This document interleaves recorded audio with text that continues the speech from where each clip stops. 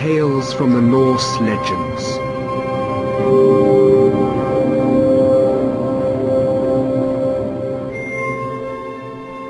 The creation of the universe.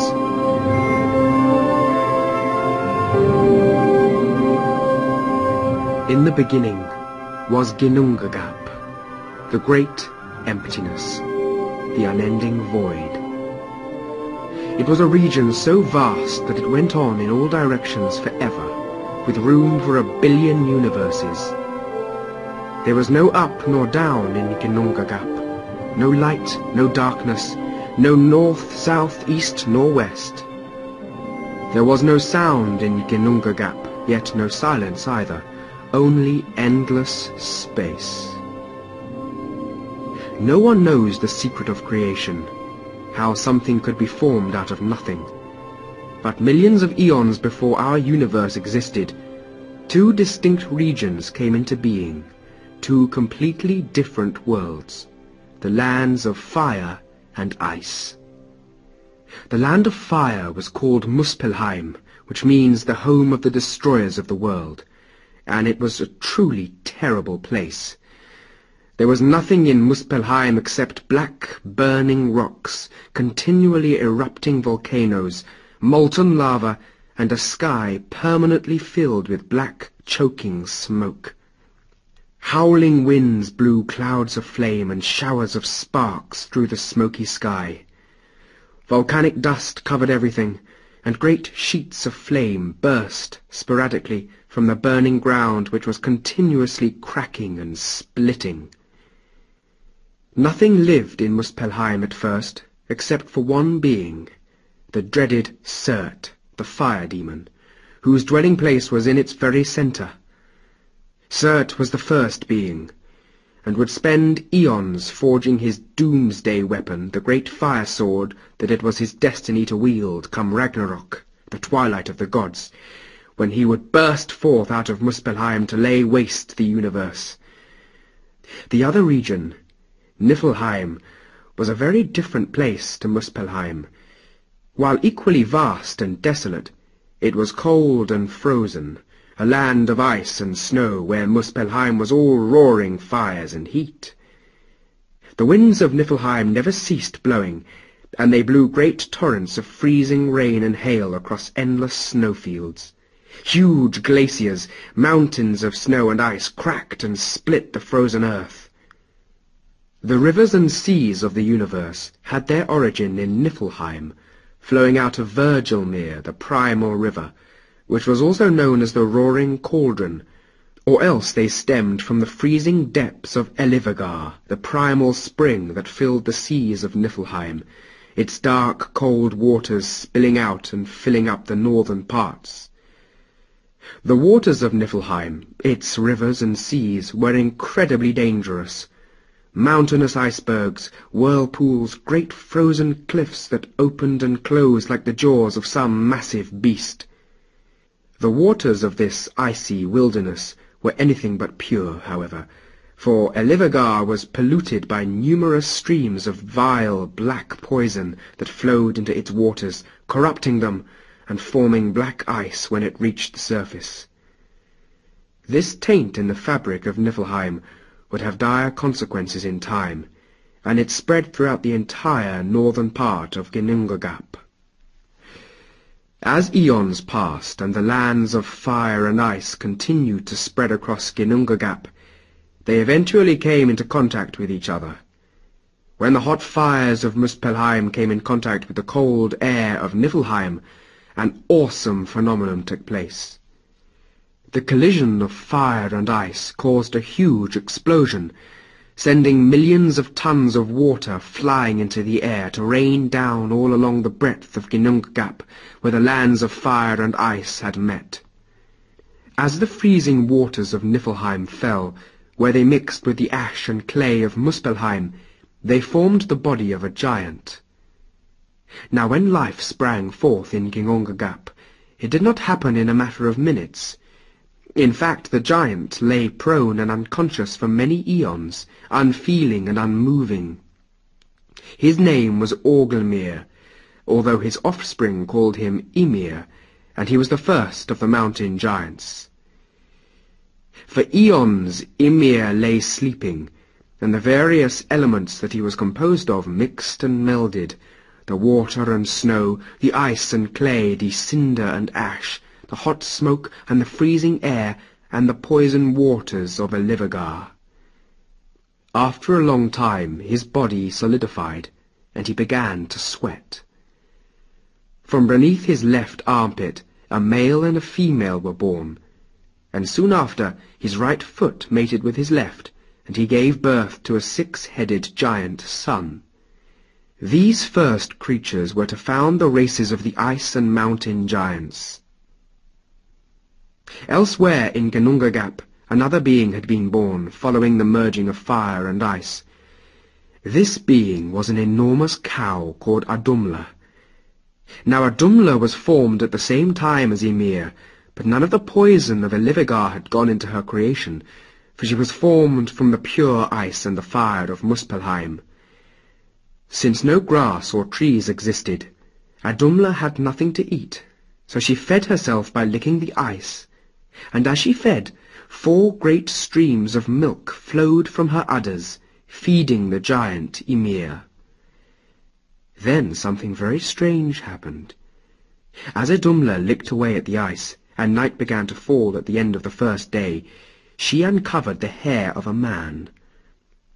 Throughout the whole next day, Adumla licked and sucked away into the ice, until the man's head and shoulders were uncovered. On the 3rd day, a complete being stood uncovered, naked and beautiful on the ice, huge and powerful and awesome to look upon. This was Buri, the father of the gods. Buri gave birth to a son called Bor, who married Bestla, the daughter of a giant called Balethorn. In time, Bor and Bestla had children, 3 sons, who were called Vili, Ve, and Odin.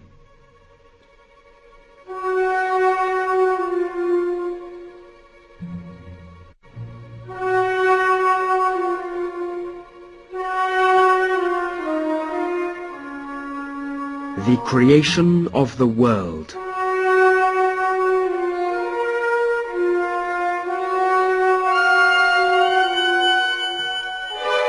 Now these being mentioned so far were the primal beings of the universe, from whom all the other gods, giants and men would descend. All of them had been formed in the nothingness of Ginnungagap, between the realms of Muspelheim and Niflheim. Those which had been created within the pure ice and fire like Buri were good, for those whose creation had been tainted by the black corruption of Elivagar were evil. Such is the nature of good and evil. They cannot coexist peacefully. And sooner or later the gods and giants would clash in the roaring madness of battle.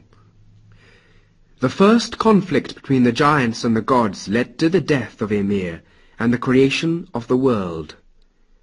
The sons of Ymir, the ice giants, Thrudgelmir and Bergelmir, were huge, misshapen, violent beings with dark intentions and cold hearts. Their continual roaring and thundering angered Odin and his brothers Vili and Ve, and so they went to speak with the ice giants and counsel them to make less noise and be better neighbours. But the ice giants had strife in their blood, and responded to the gods' request for consideration with roaring violence, and a fight ensued which shook the heavens. In the course of the fight, the 3 brother gods killed the giant Ymir, chopping him apart. So much blood flowed from his wounds that all his family were drowned, with the exception of the youngest, Bergelmir, who managed to escape by swimming through the waves of blood, dragging his wife behind him by the hair, until he reached an enormous hilltop which even the oceans of Ymir's blood could not cover. There he and his wife collapsed, exhausted, panting like dogs, but safe from the wrath of the gods. The gods used Ymir's remains to create the world. Chopping and hammering at the body, they created the earth, forming sweeping plains where they bashed it flat, and rocky mountain ranges and the deep, dry seabeds, Then they squeezed the blood out of his flesh. His blood filled all the oceans, seas, and rivers.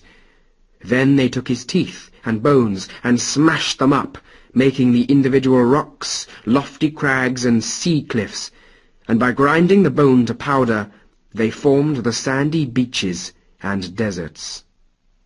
They used his hair to make trees and bushes, and where the flesh, contaminated by Ilivigar's corruption, fell, the races of dwarves and trolls were created, spontaneously appearing as maggots do in a dead and rotting fish.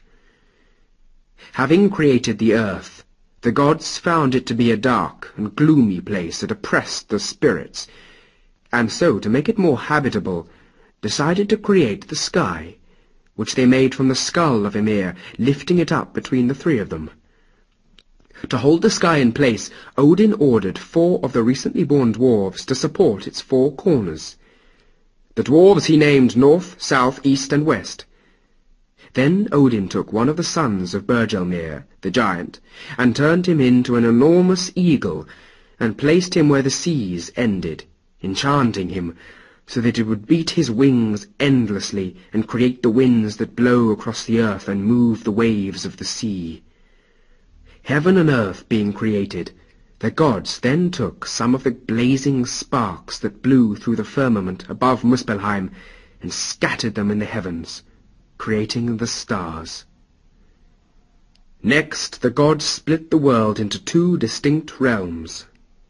The first of these they named Jotunheim, the land of the giants, and they surrounded it with seas and oceans and great mountainous peaks, so that the surviving giants and their descendants would have somewhere to live, but were hemmed in, making it difficult for them to get out, and caused trouble. They took the eyebrows of Ymir and formed them into huge cliffs, unassailable palisades of ice and rock, creating a walled citadel in the center of the earth which they named Midgard, or the Middle Fortress, which was to be the home of man.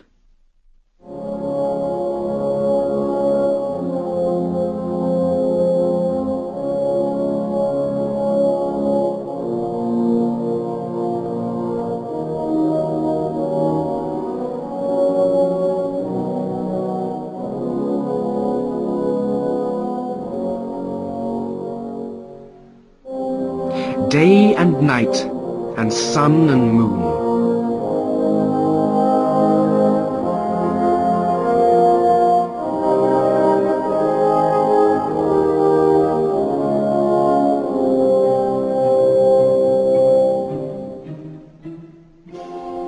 At first, the world was a dark and gloomy place, even with its great open skies, and the gods were obliged to create the sun and the moon, so that life for a man would not be so gloomy and dreary.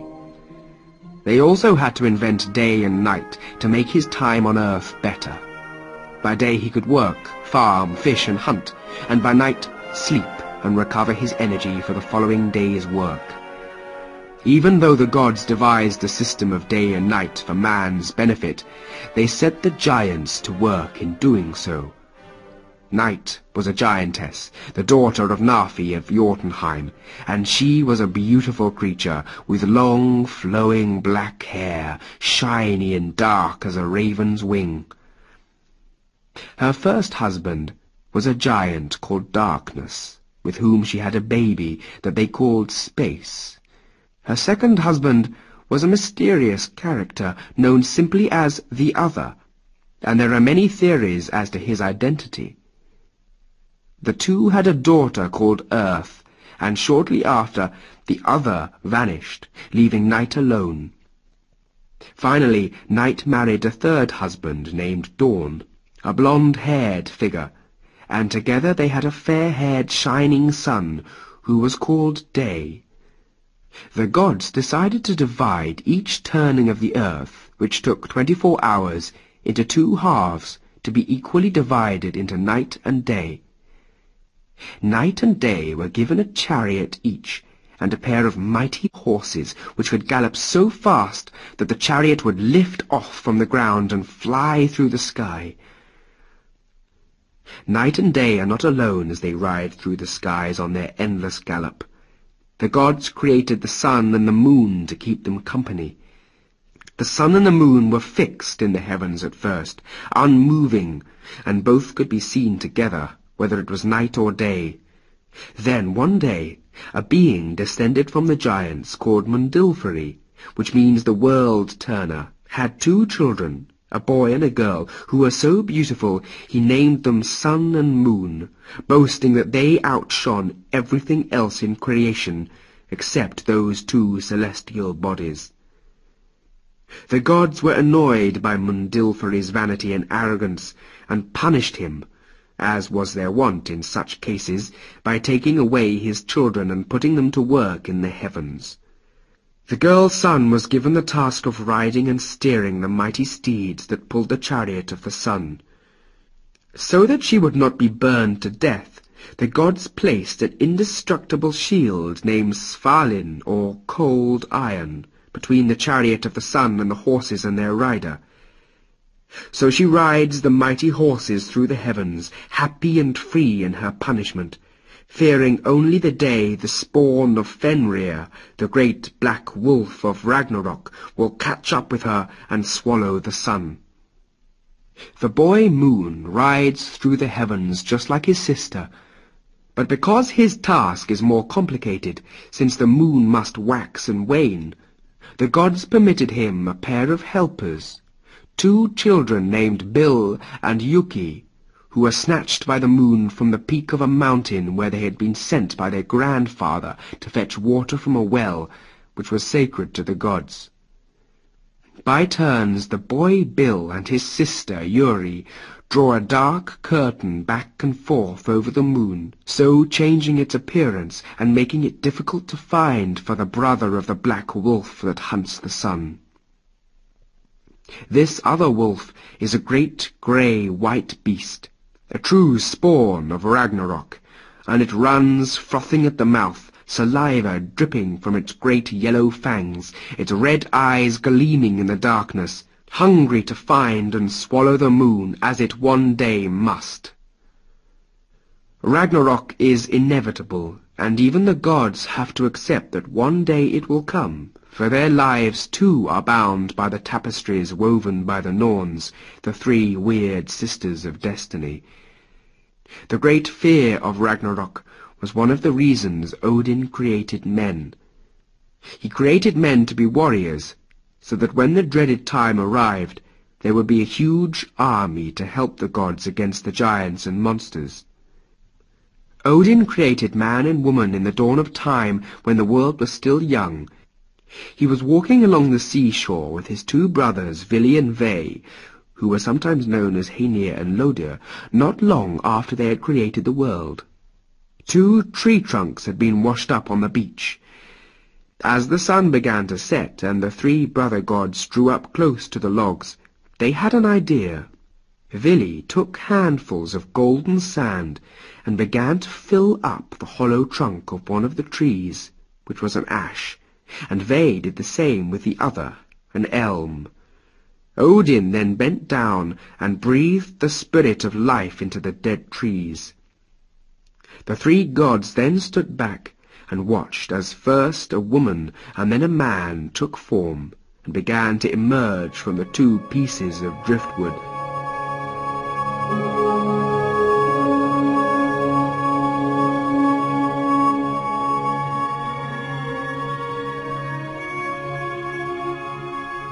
The Golden Age of Asgard.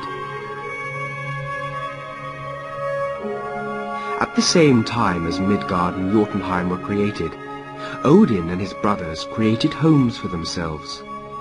Odin named his home Asgard, which means the home of the Aesir. The Aesir were the children of Odin and Frigg, his wife. Asgard was created apart from Midgard and Jotunheim, but was connected to them by a magical rainbow bridge called Bifrost. Vili and Ve, for their part, made their homes in Vanaheim to the east of Asgard, and their children were called the Vanir. Asgard was a truly beautiful place. The sky was always blue, and the sun always shone there. It was neither too hot nor too cold, but always pleasantly warm, with soft breezes floating in from the warm seas and gently billowing, rolling white clouds in the sky. The gods lived there contentedly, subject only to the will of Odin, the All-Father, who had given them life and created their world. Odin was lord of Asgard, because he was the oldest and wisest of the gods, and there was no one who challenged his rule. Odin knew from time immemorial that the threat of Ragnarok, the twilight of the gods, had to be faced, and all his time was spent trying to prepare for it. In the first days he built his castle on the highest of Asgard's peaks, where only eagles build their nests, and named it Hilidskialf, the high nest from where he could observe all that was going on in the 9 worlds. Odin's task was a heavy burden for him, for power brings with it responsibility, and so he sought help wherever he could get it. He was assisted in his labours by 4 supernatural beings, a pair of wolves named Freki, Swallowwall, and Jerry, Rumbling Belly, and a pair of ravens called Hugin, which means thought, and Munin, which means memory. Only Odin could sit on the high throne at the top of Asgard, where the winds roared and gaze out over the 9 worlds. When another being sat in his place, it would bring dire calamity in its wake. But that was in the distant future. The 9 worlds were full of strange and magical beings. Between Asgard and Vanaheim lived the bright elves and the dwarves. Niflheim was home to the dark elves and rock trolls and the ice giants. In Jotunheim lived the storm and mountain giants, and in Muspelheim dreaded Surt and the fire demons. In the beginning, as Asgard existed outside time, none of these dire beings had any effect on the paradisical existence of the gods. Odin, however, watched and learned, planning so as to prevent, or at least be prepared for the final great clash between the cosmic powers of good and evil, the twilight of the gods, Ragnarok. As well as his ravens and his wolves, Odin had an 8-legged, winged horse named Sleipnir, which was the fastest steed in creation, and was capable of transporting him anywhere among the 9 worlds. He also possessed a magical spear named Gungnir, which once cast always transfixed its target, then returned to its master's hand, having done its deadly work. Odin's was a solitary existence, and much of his time was spent away from his wife, Frigg, who lived alone in her palace, Fensalir, in the west of Asgard.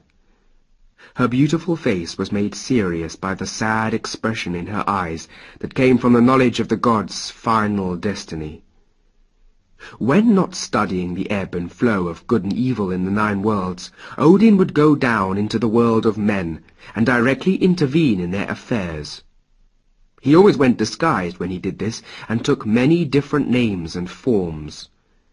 Odin was a god to be feared, and could never be taken lightly. When Asgard's golden age passed over, his chief interest in men was to gather from among them the heroes and the champions, the great warriors and those who died bravely in battle. These were transported by the Valkyries, the choosers of the slain, to the great hall of Valhalla in Asgard. The Valkyries were immortal warrior maidens who rode winged horses, and chose only the most valiant to take back to Valhalla with them. Valhalla was the Viking heaven, where the bravest warriors were eternally reunited with their comrades to spend their days in bloody battle and their nights in feasting. The magical food and drink of Valhalla brought those wounded or slain in each day's combat back to life, wholly renewed, ready to fight again the next day. So they lived on, training eternally, killing and being killed, honing their skills for the coming of Ragnarok. The Vikings of Midgard, or Earth, worshipped Odin, and while most were feared warriors in their own right, There grew up among them a special cult of warriors who dedicated their existence to his service. They wore the skins of bears or wolves and lived apart from their fellow men. They were called the Berserks, or Berserkers, and in battle were renowned for their absolute ferocity and total absence of fear. The Berserkers loved the roar of battle and the scent of death, and lived only to fight and kill, wishing only to be killed themselves one day and join Odin among the fallen in Valhalla as a reward for their courage and dedication to their lord. Their normal warrior's job was to protect the Berserkers' back, but this could be a doubly dangerous task, as in the heat of a berserk rage they would often fail to distinguish friend from foe and kill any who came within striking distance. We still use the word berserk today to describe someone who flies into a mad rage.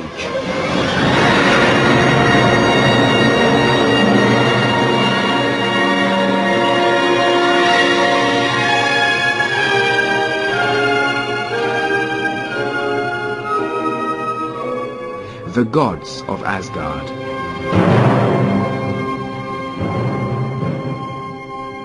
After Odin, the best loved of the gods, at least by mortal man, was his son Thor, the red-haired, red-bearded god of the thunder and the lightning. Thor was the most powerful of the other gods, and was also referred to as the Thunderer, the Smiter, and the Defender of Asgard and Midgard. To help him fight the terrible enemies of Asgard, Thor possessed a number of magical items.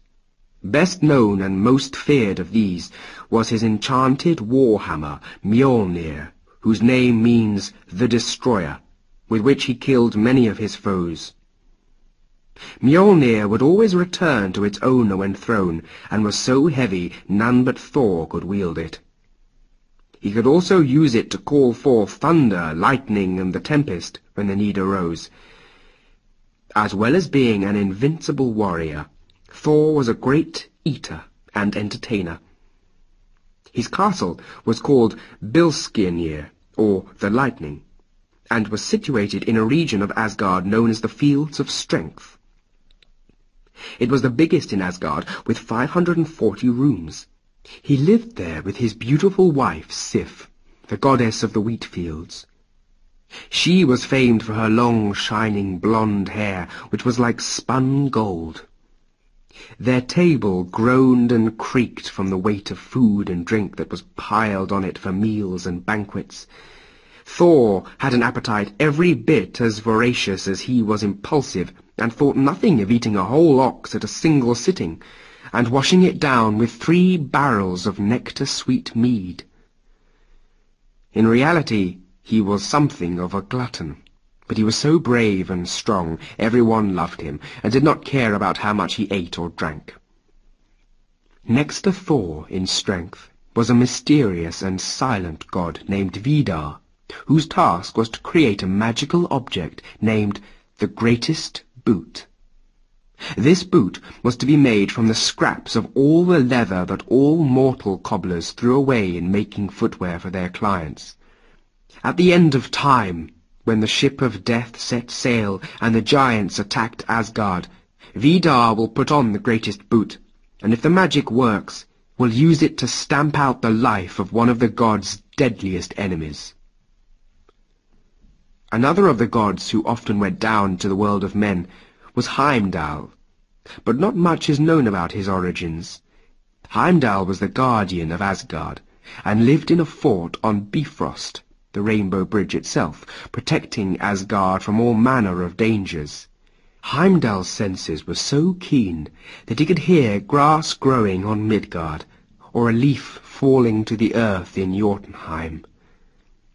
On his shoulder hung the great Jalahorn, the trumpet that would sound the final alarm when the giants and the forces of evil began their attack on Asgard. Heimdall would be the first to face the forces of evil when Ragnarok dawned, and no finer sentinel existed in all the 9 worlds. Another important god was the war god Tyr, whose runes marked the swords and axes of mortal men. Tyr was the son of Odin, and, if anything, was even braver than Thor, but not quite so powerful as his brother. Tyr would have to make a great sacrifice for the good of Asgard before the coming of Ragnarok. Baldur, the son of Odin, was Thor's brother, and was known as the White God, or the Shining One, or the Beautiful, and was loved by all the gods but one, the evil Loki. Baldur was loved by all things in creation, and because of a prophecy that he would one day be slain by treachery, Frigg, who was the mother of everything in nature, made all things swear that they would never harm her beloved son, so that he should not die by fire, stone, metal, wood, or water. Even so, it would come to pass that Baldur would die at the hand of his brother, the blind god Hodur, and this event would presage the coming of Ragnarok.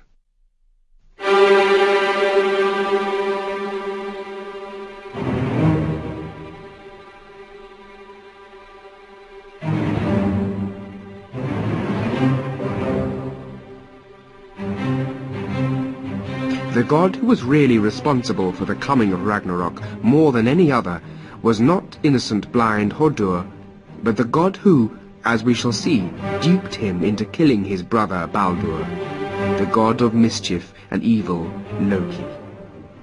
Though physically beautiful and possessing a beguiling charm, right from the beginning Loki was a troublesome spirit with a nasty, mean, spiteful streak that led him, and eventually all Asgard, into serious trouble. Odin, it has to be said, found Loki's cunning and twisted evil way of thinking quite attractive in many ways, and played with him, much as children play with matches, not quite realizing the true danger until they get burned. Thinking that it could be to Asgard's benefit to bring Loki into the fold and turn him away from his evil ways, Odin made him his blood brother by cutting their wrists and letting their blood mingle. But ultimately it was to be of no avail. Loki would be known as the tainted god, the bad companion, and the thief of Sif's hair, among other despicable things, before he eventually brought doom upon them all. Loki's offspring, as much as he himself, were to be the bane and scourge of Asgard. Although the god of mischief had a beautiful, loving wife in Asgard named Sigyn, he also had 3 children to an ogress in Jotunheim named Angrboda. Angrboda, like her lover, was a mixture of beauty and evil. Their first daughter was called Gerda, and she was a beauty without compare in the 9 worlds, and she would play an important part in the discord that was to come. The second child of Loki and Angrboda was a wolf, and they called him Fenrir. As the wolf cub was a child of Loki, the gods let him play in the forests of Asgard, little realizing the danger they were allowing into their homeland, and how dear their kindness would cost them, and Tyr, the god of war, in particular. Loki and Angrboda's third child was a monstrous serpent called Jormungandr, who grew so big that in no time he surrounded the whole of Midgard. Odin, in order to prevent the monster getting any bigger, put the serpent's tail in its mouth and threw it in the sea, where it endlessly twists and coils, creating the waves and the tides. Jormungandr is also known as the Midgard serpent, and is the sworn enemy of Thor, with whom it would clash on more than one occasion. The fourth child of the terrible pair was a girl, and Odin hurled her into the underworld, fearing what a terrible monster she might grow into. She fell from the towering black granite cliffs of Asgard for 7 days and 7 nights, and landed in a dark and gloomy place called Hel. Because of the magical powers inherited from her parents, she grew into the queen of that land, and took its name for her own, Hela. The entrance to Hel is a huge, gaping black hole called Nippalir, which means the cave in the cliff, and from its dark mouth blow icy winds and blinding sheets of snow. The entrance is guarded by a terrible hound called Garm, who is so savage he has to be chained in place to prevent him charging out into the 9 worlds and attacking all who live there. The denizens of hell include those mortal men who have murdered, betrayed, or broken their word in life, and their punishment is eternal. There is an island in hell called Narstrand, or the shore of the dead, that the light of day never reaches. It has only one building, a huge torture chamber. The building is made from poisonous living serpents, and those who enter are endlessly punished for their sinful lives.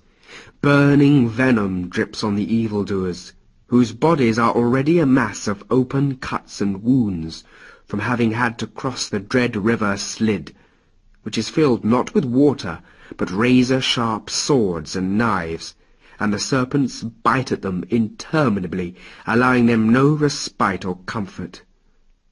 The eternally living dead of hell, when they are not being tortured, are put to work building the terrible longship of the goddess of death. When the ship is finished, its captain will be the great traitor, the evil one, who betrayed his friends and loved ones, wicked Loki, and it will sail against Odin and Asgard when the time of Ragnarok comes around.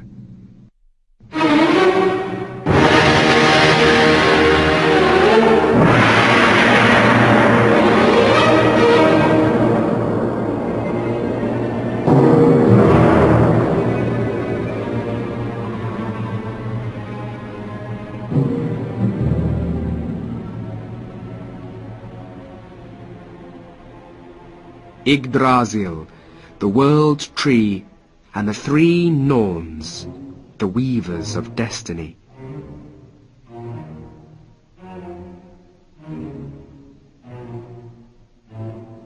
Among the many mysteries in the creation of the universe, one of the deepest is that of Yggdrasil, the World Tree. The great ash was the source of the driftwood logs, both ash and elm, into which Odin breathed life to create man and woman. But where it came from, how it grew out of the great nothingness or the lands of fire and ice, or even if it existed before all of them, is a mystery. Mortal men cannot see Yggdrasil, for it is invisible. But it links all the 9 worlds, joining heaven, earth, and hell. Now the origins of the Norns, too, is a mystery. They were the 3 sisters of the giant Nafi, the father of night. They came out of Jotunheim and made their home in Asgard, in the cave where the roots of Yggdrasil went into the ground. They guarded the world tree's roots from all danger and contamination, mixing a magical paste from the waters of the well, with which they coated the roots of the tree every day, to prevent it ever becoming dried out or rotten. When they were not caring for the tree, they spent their days spinning the cloth of destiny, weaving in the threads of each man's life, though they seemed to record it rather than ordain it. Every day the gods would go to the Norns to look at the picture of their destiny, which the Norns were weaving, and debate and plan how to delay the fatal day of Ragnarok, which they knew was inevitable.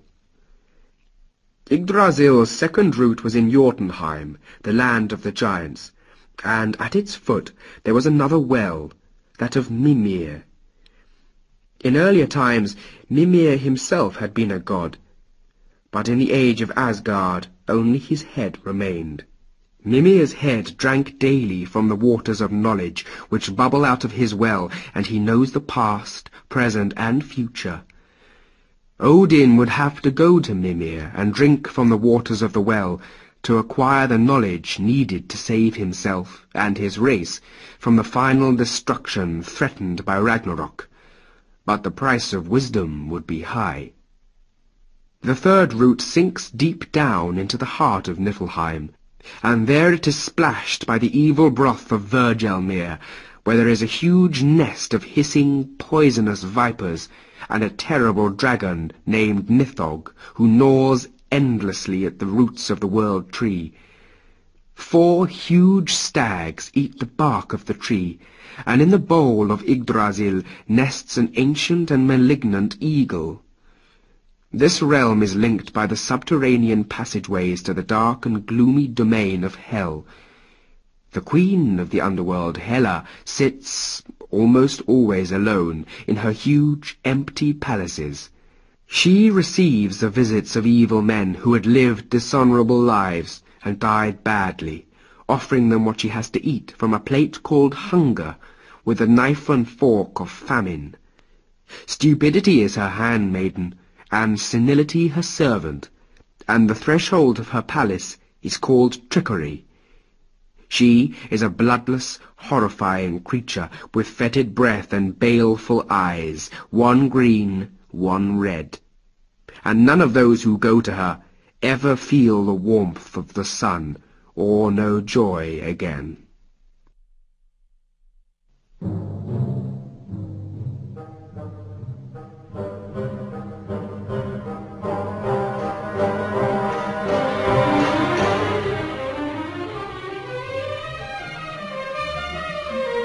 The Apples of Idun.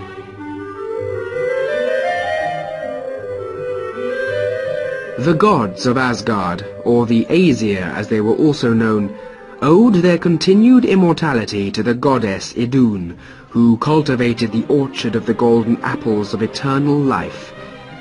This is the story of how Idun and the golden apples were once stolen from Asgard, and what the consequences of that theft were. One fine day, when all was well in Asgard, Odin and his brother Henir decided to take a trip outside the realm of the gods and do a little hunting. Now Loki, the god of mischief, heard about this, and being bored in Asgard because he had no one to tease and provoke, as Thor had gone off to fight with the storm giants in Jotunheim, and Baldur was wandering around somewhere down on Midgard, immediately invited himself along for the trip. The 3 gods set off on foot, and spent the first night in a great wood, sleeping under their cloaks beneath the canopy of the skies, after eating the provisions they had brought along with them. The following day they marched for many, many miles, crossing rivers and climbing mountains, until they found themselves in rocky, empty terrain.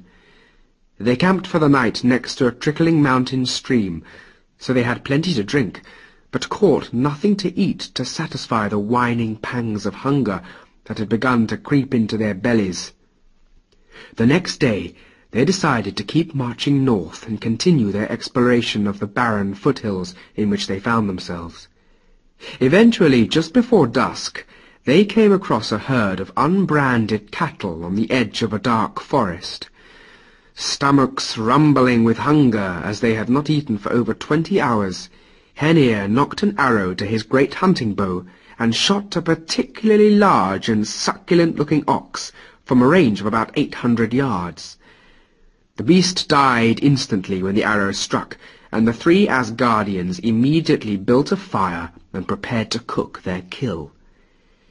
When the ox had been roasting on a spit for a good hour, Odin, his stomach rumbling and his mouth watering, tore off a leg and took a bite, only to spit the flesh out in surprise, because it tasted as raw and cold as if it had never been cooked. Odin frowned, and Loki continued to turn the spit, Henir throwing more wood on the fire to build up the heat and speed up the cooking. After another hour, Henir took his knife and cut off a strip of the calf's blackened flesh. He too spat out the meat, which, even though the carcass was well charred on the outside and smoking, remained raw and cold. "There's something fishy going on here," said Odin, scratching his bearded chin thoughtfully. "Smells like magic to me, brother," said Henir. Just then a loud, screeching voice shouted out, "Surt, the fire demon couldn't cook that meat unless I allowed it, so you Asgardians haven't got a hope." The 3 gods, who had thought they were alone, spun around, scanning the trees and bushes for the source of the voice, but at first they could see nobody. Then Odin shouted imperiously, "Who are you? Come out and show yourself!" With that, An enormous eagle that had been perched at the top of a gnarled and ancient oak tree swooped down and perched on one of the thick lower boughs. "You're wasting your time. That meat won't cook unless I allow it," said the eagle in a gloating tone. Now Odin, who didn't like it when supernatural eagles didn't answer his questions and kept him from eating his dinner, snapped, "Well, do so then. Or is it your way to starve visitors to death in your land?" The eagle retorted, "Only if you promise to let me eat my fill first. After all, they are my cattle." Realizing that they faced a magic as powerful as their own, and as they were a long way from home, and getting hungrier by the minute, the gods quickly agreed to the eagle's demand. "Give it another minute and that'll do it then," said the eagle, jumping off its perch and flapping to the ground as it spoke.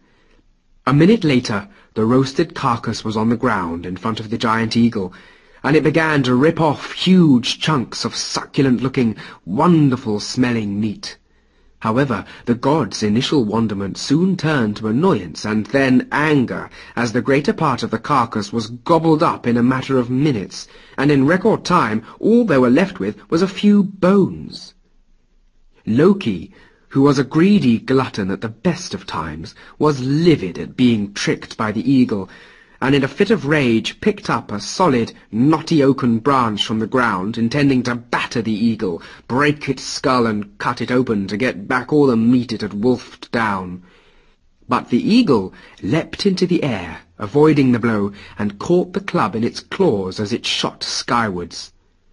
Taken by surprise at the speed of the great bird, Loki had no time to release his grip, and promptly found himself shooting up above the treetops as the mighty eagle soared skywards. Try as he might, Loki could not release his grip, and as he was carried higher and higher, shouting to the other gods to help him, he realized that he was in the clutches of a dangerously powerful, magical being. The eagle flew over the treetops for a while, every now and again allowing Loki's legs to bang into the upper branches, which felt like being birched. Then it took him to a huge rocky cliff and began to scrape him along its edge. The now impotent god of mischief was anything but amused, and roared at the top of his voice, "Let me down, you feathered monster! You don't know who you're trifling with! Let me down, or you will rue the day you crossed my path!" The fierce-eyed eagle just glared at him, though, then flew even faster and higher than before. Blustering and threats having failed, the terrified Loki, whose arms by now felt like they were going to pop out of their sockets, began to plead and bleat for mercy. "Oh, please, mighty eagle, let me down! I'll do anything you ask of me. Please, just let me down!" The eagle at this point, judging Loki to be sufficiently terrified, screeched at him, "Foolish, arrogant little god! Know now that I'm no eagle but the giant Thiassi, and unless you swear to bring me the goddess Idun and the golden apples of immortality, I will fly 7 miles up into the sky and drop you like a stone, and your body will be broken like an egg smashed by a hammer." To Loki, it seemed they must already be that high, because he could make out nothing of the earth below, and he shouted, Yes, whatever you say, I'll do anything, only please let me down." "Let you down? Yes, I shall let you down, but I'm warning you, you'd better not break your promise, or this is what will happen," hissed the eagle, and so saying, dropped the wriggling Loki. Loki shot earthward like an arrow fired from a bow, going faster and faster, until it seemed he must crash into the rocky gully at the foot of the cliffs. With only feet to go before impact, the eagle swooped to his rescue and plucked him out of the air, flying up once again to the cliff top, where he deposited the trembling god, dropping him from a height of 10 feet, so that he landed in an unceremonious heap on the floor, bruised and frightened, but otherwise unharmed. Flapping away into the sky, the eagle barked as it departed. "A month from today, in the old glade of the hare, in the woods outside Asgard, and remember, no tricks, or I will break you like an egg." Whinging and moaning, the startled Loki limped his way back down into the woods, where he could still see the smoke from Odin and Henir's fire. He decided to say nothing about the truth of what had happened to him, because Thiassi had put a giant fear into him. The three gods, fed up with meat that couldn't be cooked and giant talking eagles that stole their dinner, decided to return to Asgard.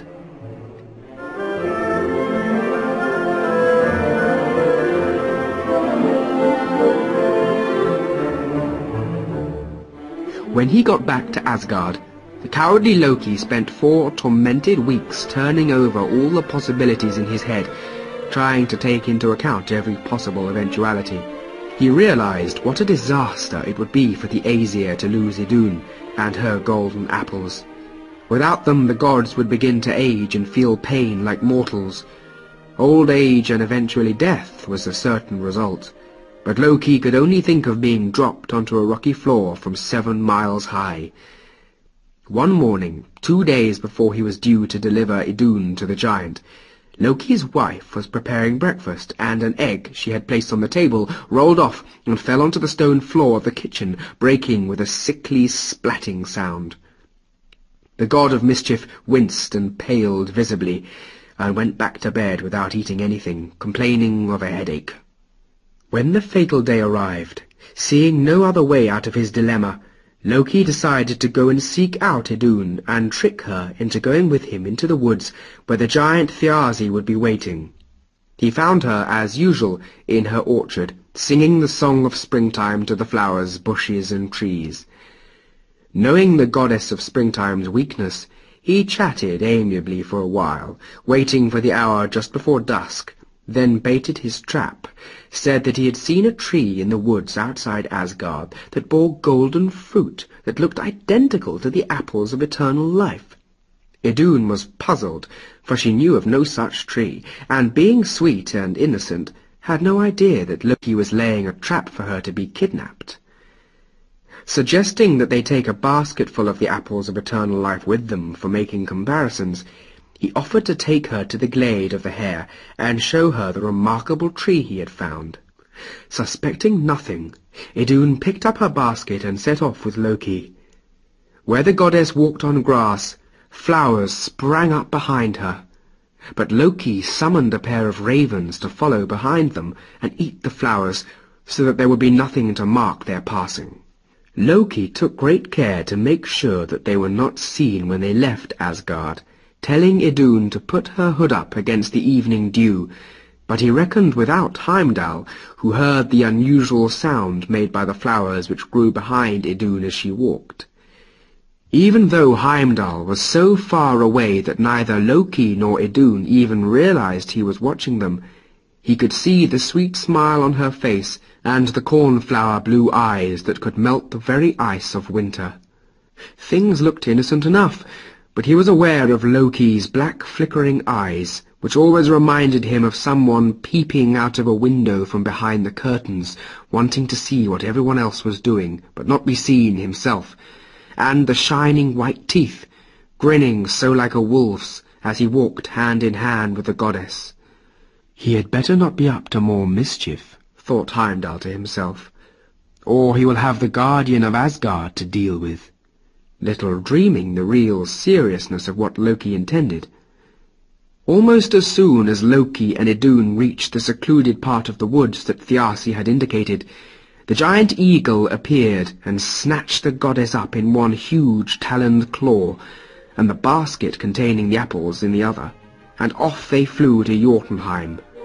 The cowardly Loki scurried back to Asgard, the enormity of what he had done gradually dawning on him as he crept back into his home, taking great pains so that no one should see him.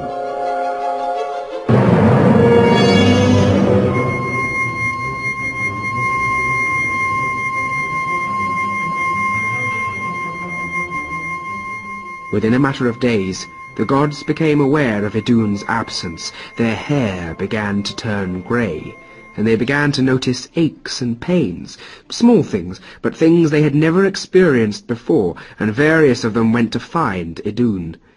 When they realized that she was no longer in Asgard, and that the apples of eternal life were gone too, they grew concerned, and a council meeting was called.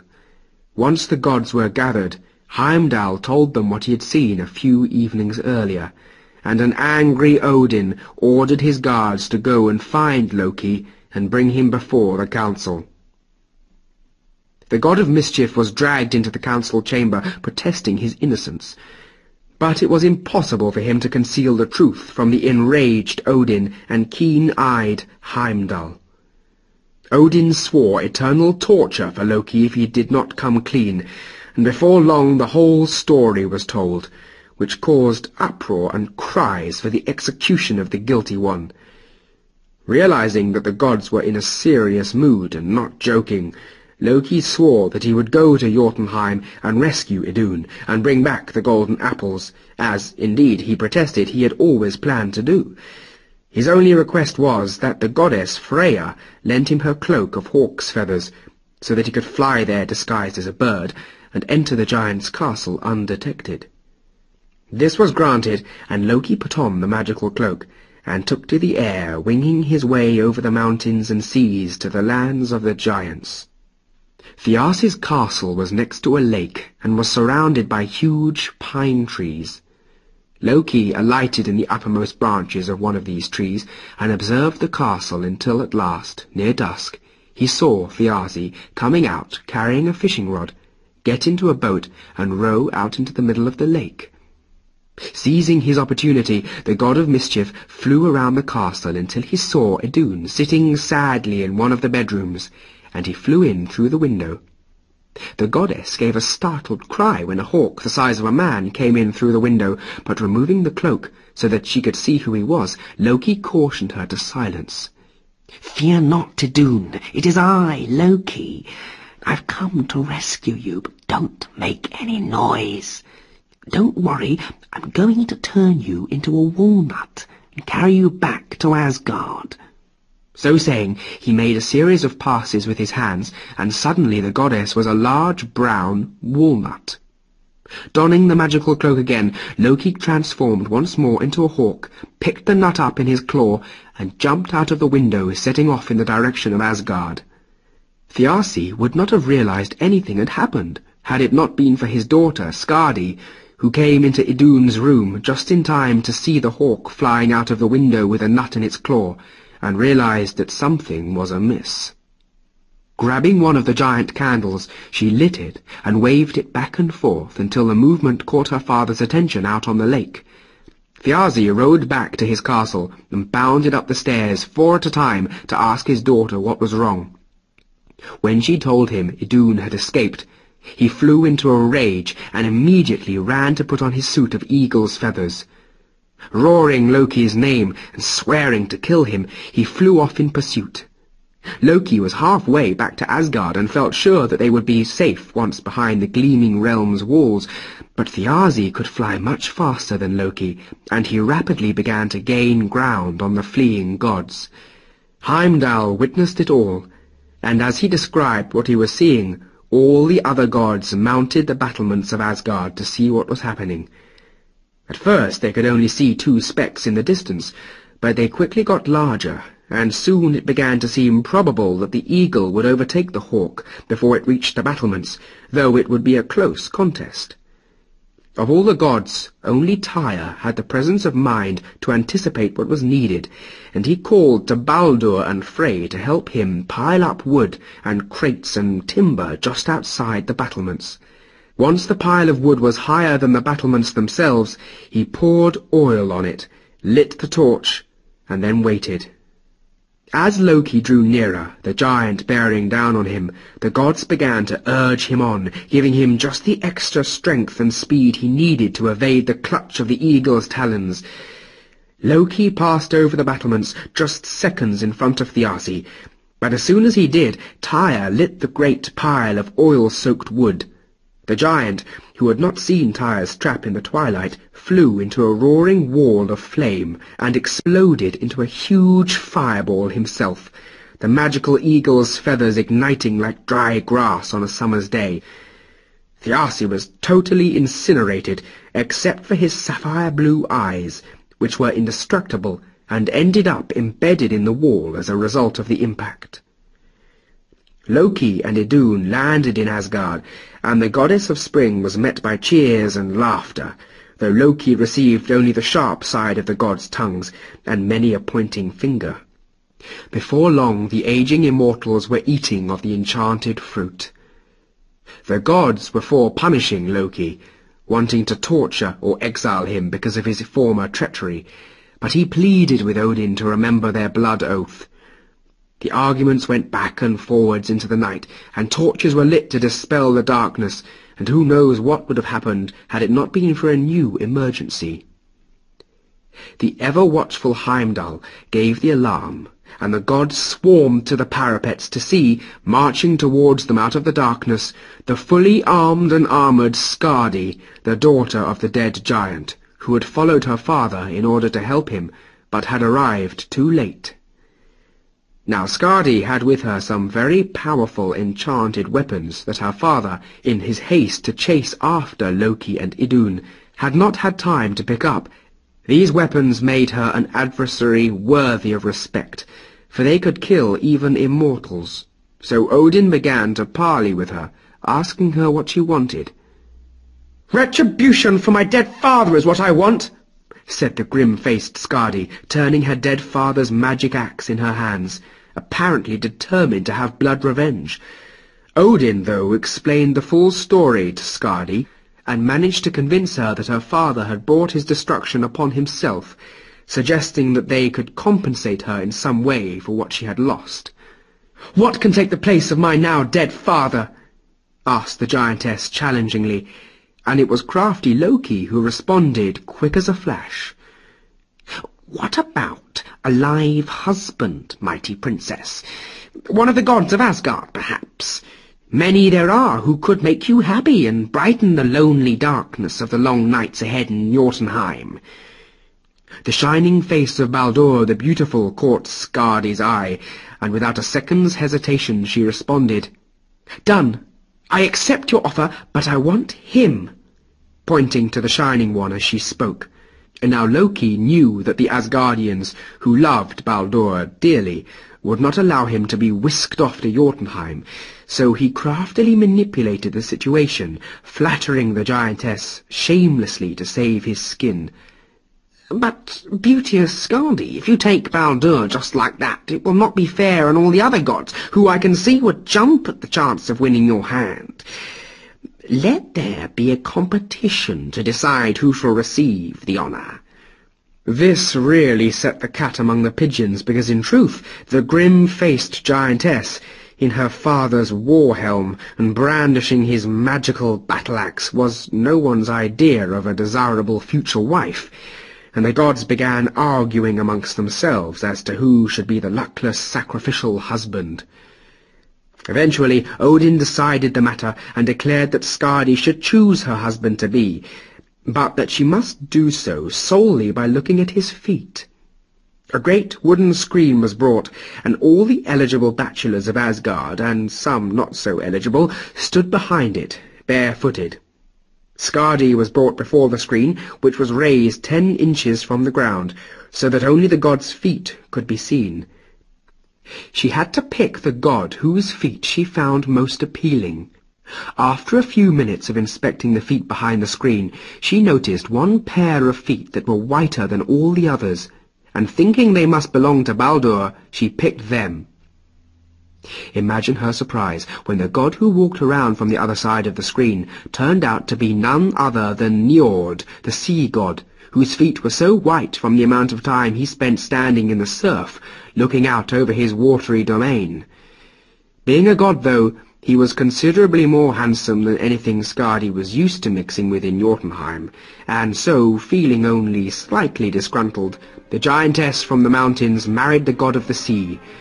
The wedding was held in Asgard, and in all the commotion the gods pretty well forgot about the fix Loki had gotten them into, and that was how the wily Loki saved himself from the wrath of the gods on that occasion.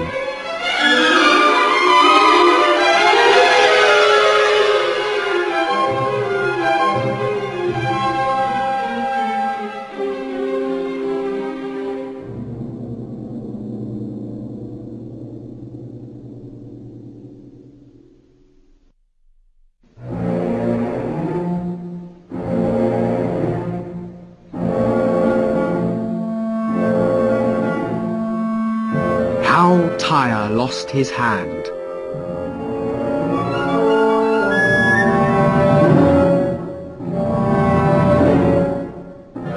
Directly or indirectly, Loki was always causing trouble in Asgard.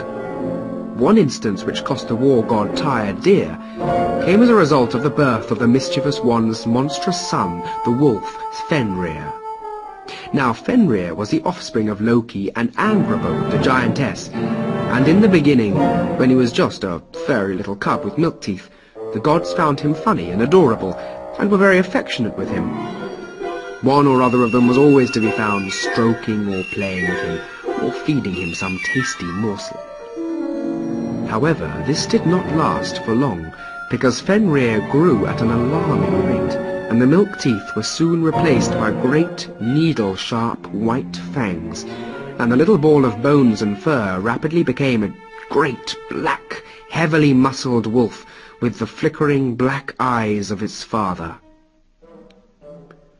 Odin realized that something would have to be done when he was out walking in the forest one day. As he passed by close to Fenrir's den, he saw the beast, as big as an ox by now, stalk and kill one of the huge boar that roamed there. Fenrir leapt on the squealing wild pig and killed it with a single raking slash of his huge saber-clawed paw, and then gobbled it down whole, crunching up bones, hooves, and tusks in the process.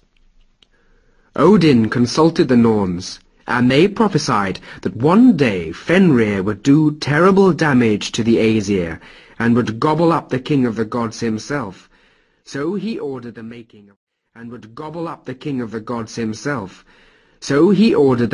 of an unbreakable chain to bind the beast before it got even bigger and stronger. As Thor was off battling giants, the task of binding Fenrir fell to the god of war, Tyr, who, as well as being one of the bravest gods, as befitted his office, was also the most cunning, after Loki. Tyr carried the great chain called Loading coiled onto his shoulder, and said to Fenrir, "Ho, little wolf cub, I have a new game for us to play. A game to test your strength. Let us see if you can break this little chain that I have found." Now the chain was of toughened steel, with links as thick as a fat man's finger and thumb, but Fenrir by now was the size of a large shire horse, and he just snickered at Tyr's suggestion. The god chained the compliant wolf, who sat down unconcerned as Tyr looped the steel links over its great neck and around each leg. When the chain was securely fastened, Tyr challenged it to try and get loose. With a bored yawn, Fenrir lazily got to his feet and stretched. The chain snapped, links springing into the air and clattering noisily onto the rocky ground. Fenrir smiled at Tyr, saying nothing. Tyr went back to Odin and told him what had happened, so a second chain was ordered to be forged, one much thicker and stronger than Loading. This chain was called Dromi, and each link was as thick as a strong man's wrist. The gods smiled and laughed when they handled it, believing that not even a monster like Fenrir would be able to break it, however hard he tried. Tyr, though, had witnessed the ease with which the wolf had broken free of Loading, and was not so sure. But as there was nothing else to be done, he set off once again to challenge Fenrir to be bound. When the god found Fenrir, he was shocked to see that he had grown even bigger, and was about the size of a Viking dragon ship. The other gods accompanied Tyr this time to witness the binding, for there were those among them who, although not willing to get so close to the monster themselves, felt sure that Tyr had exaggerated, or had not fastened the chain properly the last time. Fenrir eyed the chain thoughtfully. Then he allowed Tyr to bind him, just as he had done the last time. The great wolf sat chained, and wriggled a little as if the bonds were uncomfortable, and then it lay with its muzzle on its paws, watching the god's reaction. Some began to rub their hands and slap each other on the backs. The chain had held this time, and the threat posed by Fenrir was over. They had all more or less relaxed except Tyr and Odin, when the wolf let out a long, baleful howl and leapt to its feet, snapping the mighty chain in a dozen places as if it was so much glass, shaking its great body to sprinkle the rocky ground with the broken lengths of chain and shattered links. The wolf chuckled and wandered off into the woods to find something to eat. The gods walked back to Asgard, muttering and truly preoccupied, for Fenrir was a problem that already looked like being impossible to control, and he was getting bigger and stronger all the time. Now the greatest metalworkers and smiths were the dwarfs, who lived in the kingdom of the bright elves, and since a chain fit to bind Fenrir could not be forged in Asgard, Odin sent Skimir to the dwarfs to tell them of the problem. Now the master smith was a dwarf named Geridor, and he was also a powerful magician. When Skimir told him of the problem, the dwarf shook his head and said such a task required powerful enchantments and a good deal of time. Skimir left for Asgard with instructions to come back in a month's time. After the month had passed, he returned, and the dwarf had completed the task. To Skimir's surprise, what Geridor had made was not a chain, but a silken rope. Skimir could not hide his disappointment, and began to protest. "A silken cord to bind Fenrir? Are you mad? Do you realize how strong the beast is, how large he has grown?" Geridor let him go on a bit before giving him a goblet of elf mead and saying to him, "Don't be deceived by appearances. This is a very special rope, and it's taken me this long to make because I have had to find 6 very special ingredients." Increasingly perplexed, Skimir huffed skeptically. "What special ingredients? It looks like an ordinary silk rope to me." Whispering confidentially into Skimir's ear, as if he did not want anyone to overhear his trade secrets, Geridor said, "The spit of a bird, the nerves of a bear, the breath of a fish, the roots of a mountain, the beard of a woman, and the sound of a cat's footfall." The incredulous Skimir spluttered protestingly. "The sound of a cat's footfall? The spit of a bird? The beard of a woman? Are you mad? These things don't exist." Geridor looked over his shoulder and from side to side as if to make sure no one was eavesdropping, and hissed, "That's why they're so hard to find, stupid." Not knowing what to think, Skimir paid for the rope and set off back to Asgard, shaking his head and muttering to himself. When the gods saw the silken cord, they laughed at Skimir and claimed that he had been cheated, and an argument broke out. But Odin silenced their wagging tongues, for he knew that Geridor's fame was well-founded, and insisted that they must try to bind Fenrir with the cord. So a group of the bravest and strongest gods set out to confront Tyr, and when they found him, they asked him to come with them to the wastelands lying beyond Asgard and Niflheim. The wolf, who was by now as big as a full-grown dragon, felt that he was so strong he had nothing to fear from any god. He smiled, agreeing to go with them. So they set off northwards, and Fenrir padded along confidently in their company. They took a ferry across the dark lake Amsvartnir, and Tyr suggested disembarking on the island of Lyngvi for a spot of hunting, as there were huge fat oxen there that tasted delicious roasted on an open fire. Fenrir growled, "I prefer my meat hot, raw, and bloody, not burned and crisp by fire, and I like to kill it myself. But I'm hungry, so let's do as you say." Once on the island, the gods killed and roasted a huge ox, and were horrified to see the enormous appetite of Fenrir, who hunted down and gobbled up at least 20 while they were eating.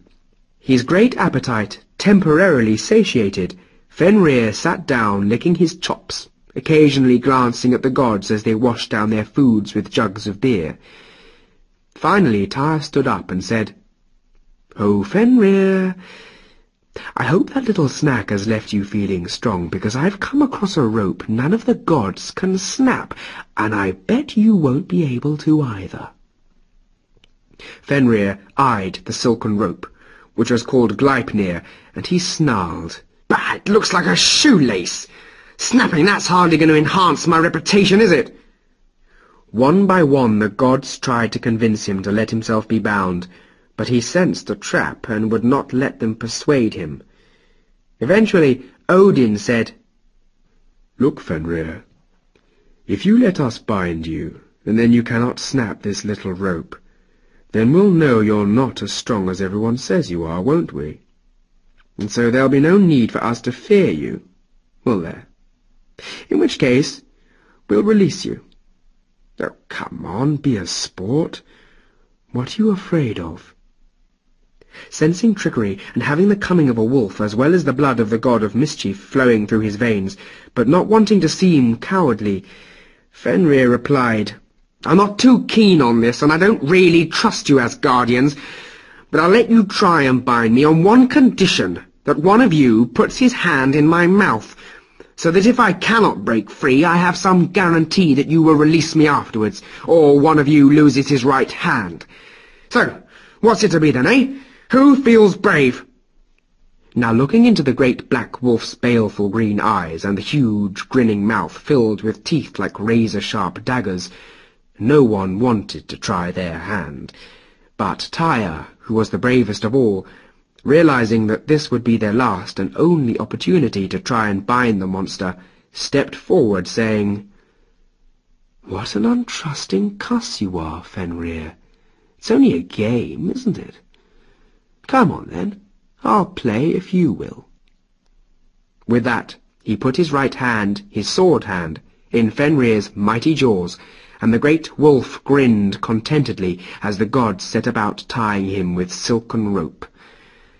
When the final knot was tied, the wolf strained and struggled, but the more he struggled, the tighter the rope bit into him, causing him to whine with pain more than once. At last he had to admit defeat, and demanded to be freed. The delighted gods just laughed and jeered at his request, all except Tyr, who knew what was coming next. The enraged wolf bit through the war god's wrist and swallowed his hand in a single gulp.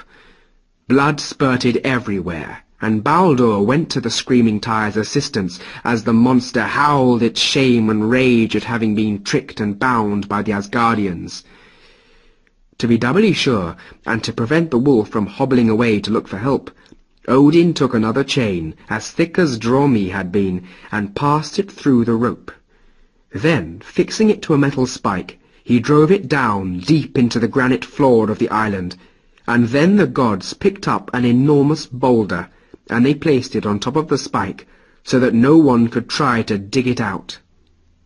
Fenrir could still move his head, and he growled and snarled and snapped at the Asgardians in his rage, and then began to howl for help. As he howled, Tyr, the stump of his right wrist now bandaged, took his sword in his left hand and jammed it in Fenrir's mouth, the pommel digging into the lower jaw and the point sticking into its palate, so that he could neither bite nor howl. The look of hate and rage in the wolf's eyes would have frightened a mortal man to death, but at last he was safely bound. And that is what the gods did with Fenrir the wolf, the third son of evil Loki, and why the war god Tyr has only one hand.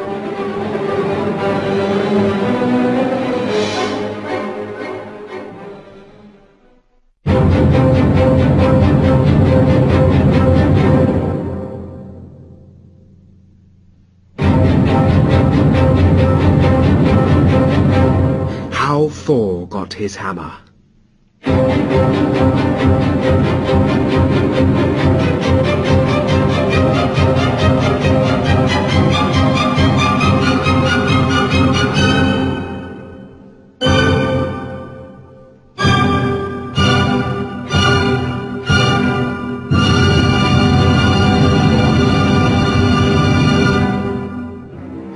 Whenever tales are told of the mighty thunder god Thor, his hammer, Mjolnir, is always mentioned. But many people do not know the tale of how Thor got his hammer. This is that story. Thor often shared his adventures with his half-brother Loki, the god of mischief. But because Loki was the way he was, and frequently caused unnecessary problems and spoiled things, the thunder god often preferred to go off on his own and get into trouble by himself, especially with giants, and then fight his way out. One day the two gods had arranged to depart for the land of the elves and see what adventures could be had there, but Loki was late. Thor, fed up with waiting for the crafty one, who was always late for everything, decided to teach Loki a lesson, and left without him, crashing through the skies in his great chariot, drawn by his magical rams. Loki arrived just in time to see Thor departing over the horizon, and was both highly annoyed and offended that the thunder god had not waited for him. That night Loki sat at home drinking mead and dark wines, brooding on what Thor had done. He went to bed half drunk, and tossed and turned all night, scheming and planning some way to be revenged on Thor that would not be too dangerous. In his heart of hearts he was truly scared of the red-haired thunder god, for he had seen him out-wrestle giants and knock down an oak tree with a single blow of his mighty fist. So, although he wanted revenge, he did not want to directly anger Thor, since that was a very dangerous thing to do. The night wore on, and the god of mischief could think of nothing suitable, and the lack of a definite plan made it impossible for him to close his eyes and go to sleep. A few hours before dawn, the weary god kicked off the bed-covers and dressed, deciding to go for a walk to help him to think more clearly.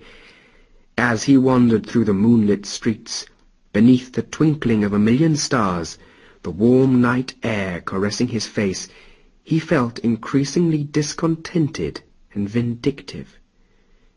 Any other god would have been relaxed by the heady perfume of the night air, filled as it was with the scents of roses, jasmine, myrtle, and a dozen other subtle aromas.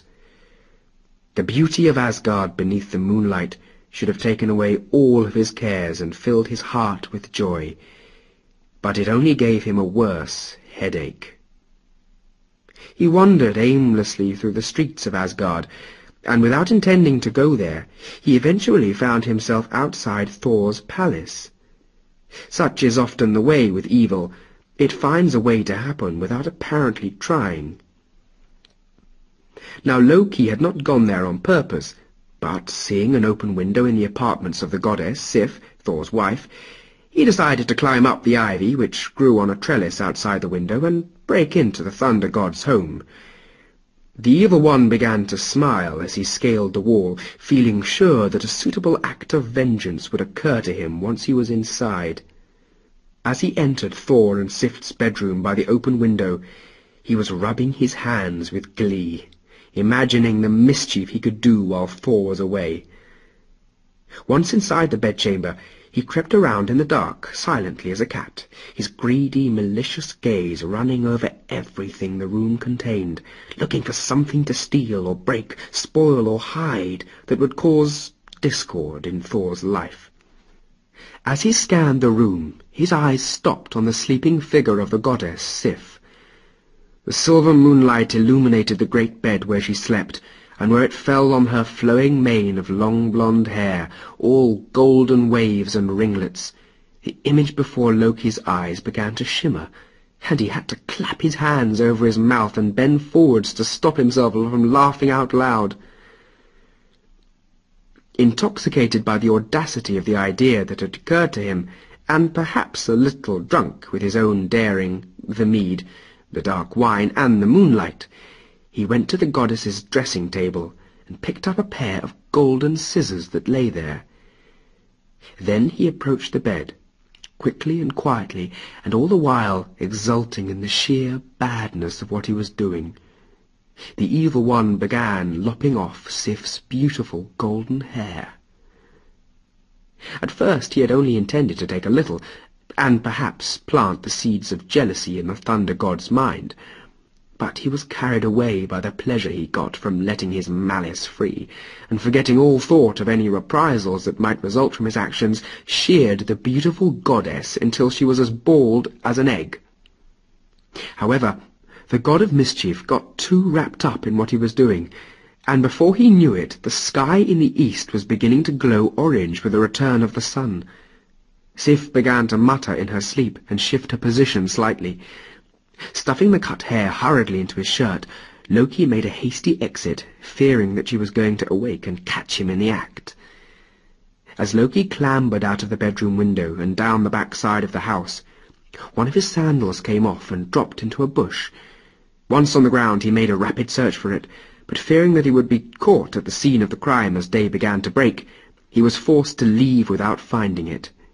He hurried off, running through Thor's garden into the nearby woods, disappearing before the dreaming Sif awakened. Loki got back home, hid Sif's hair under his mattress, and locked his door, then climbed into bed, closed his eyes, and drifted off to sleep, contentedly, chuckling at his cleverness. His slumber did not last long. When Sif awoke, her screams and wailing awoke half of Asgard, and just happened to coincide with Thor's return.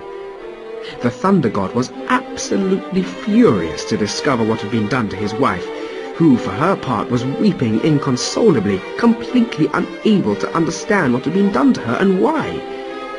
Baldur's wife, Nanna, who came running to see what the cause of all the commotion was, spotted Loki's fallen sandal and picked it up on the way into the house. When Thor saw it, he recognized it as Loki's at once, because it had been stitched with gold and silver threads, unlike the plain leather of the typical Asgardian sandals, and he almost exploded with rage. This time it's gone too far, my Odin. I will snap him in two. I'll break his arms and legs. I'll tear him limb from limb. I'll crush every bone in his body. But Sif was even angrier than Thor and shouted at her husband. A lot of good that will do, you dunderhead. It won't get me my hair back, will it? Look at me. I look like one of the bald vultures of Niflheim, and it's all your fault. You Asgardian oaf, do something. The startled Thor had never seen Sif so angry, and he stormed out of his house. The thunder began to roll in the sky over Asgard, and the forks of jagged lightning flashed angrily as their masters struggled to control his rage. Thor kicked down the door of Loki's house and burst into the bedroom, dragging the bleary-eyed and instantly terrified mischief-maker out of bed. Wasting no time, he slammed him into a wall, shaking him like a terrier does a rat, roaring, "You misbegotten serpent, spawn, eel, slime, curd, dog! What have you done with my wife's hair? I'm going to tear you into little pieces and feed you to the crows!" Had it not been for Loki's good wife, Sigyn, pleading and begging the Thunder God not to murder her husband, he might have choked the life out of him there and then, and saved everyone a lot of heartache in the future. But the Norns weave a tangled web. As Thor gripped Loki's neck in one great hand, and Sigyn hung on his right arm, beseeching him not to strike Loki with a great mace-like fist, the half-strangled Loki had the seconds he needed to react, and managed to begin to wheedle and beg for mercy.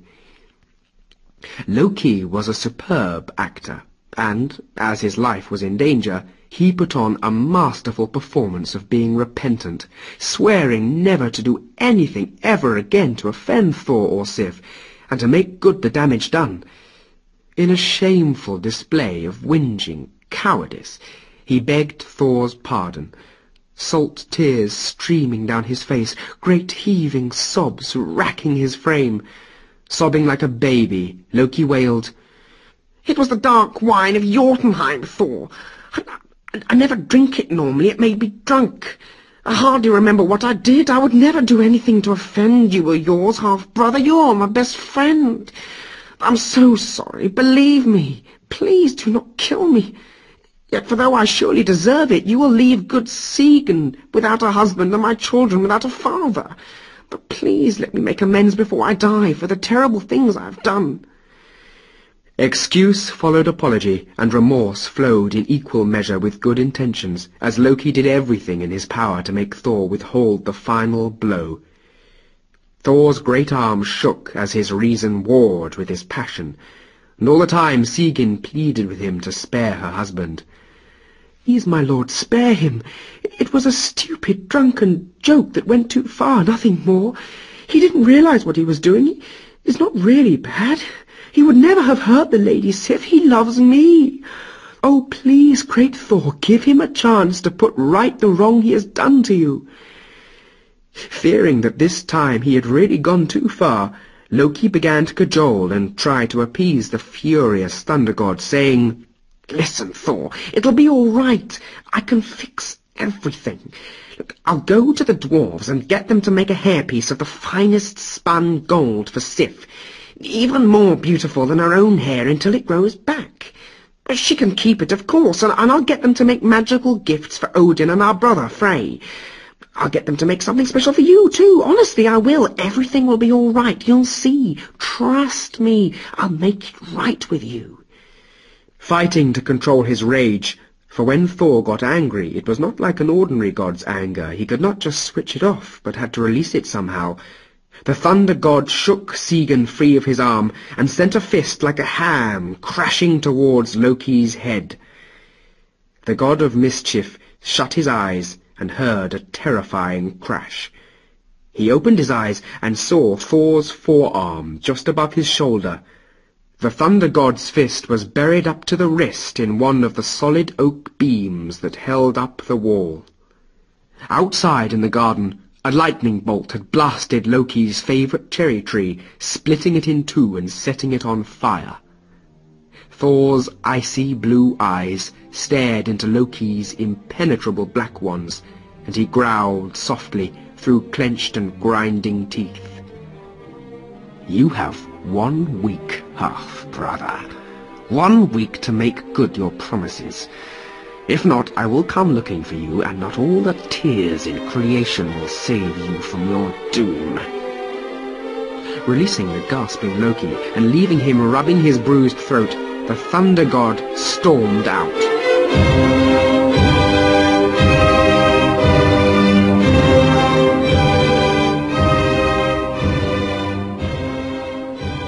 Now Loki had had such a shock that he did not even stop to have breakfast.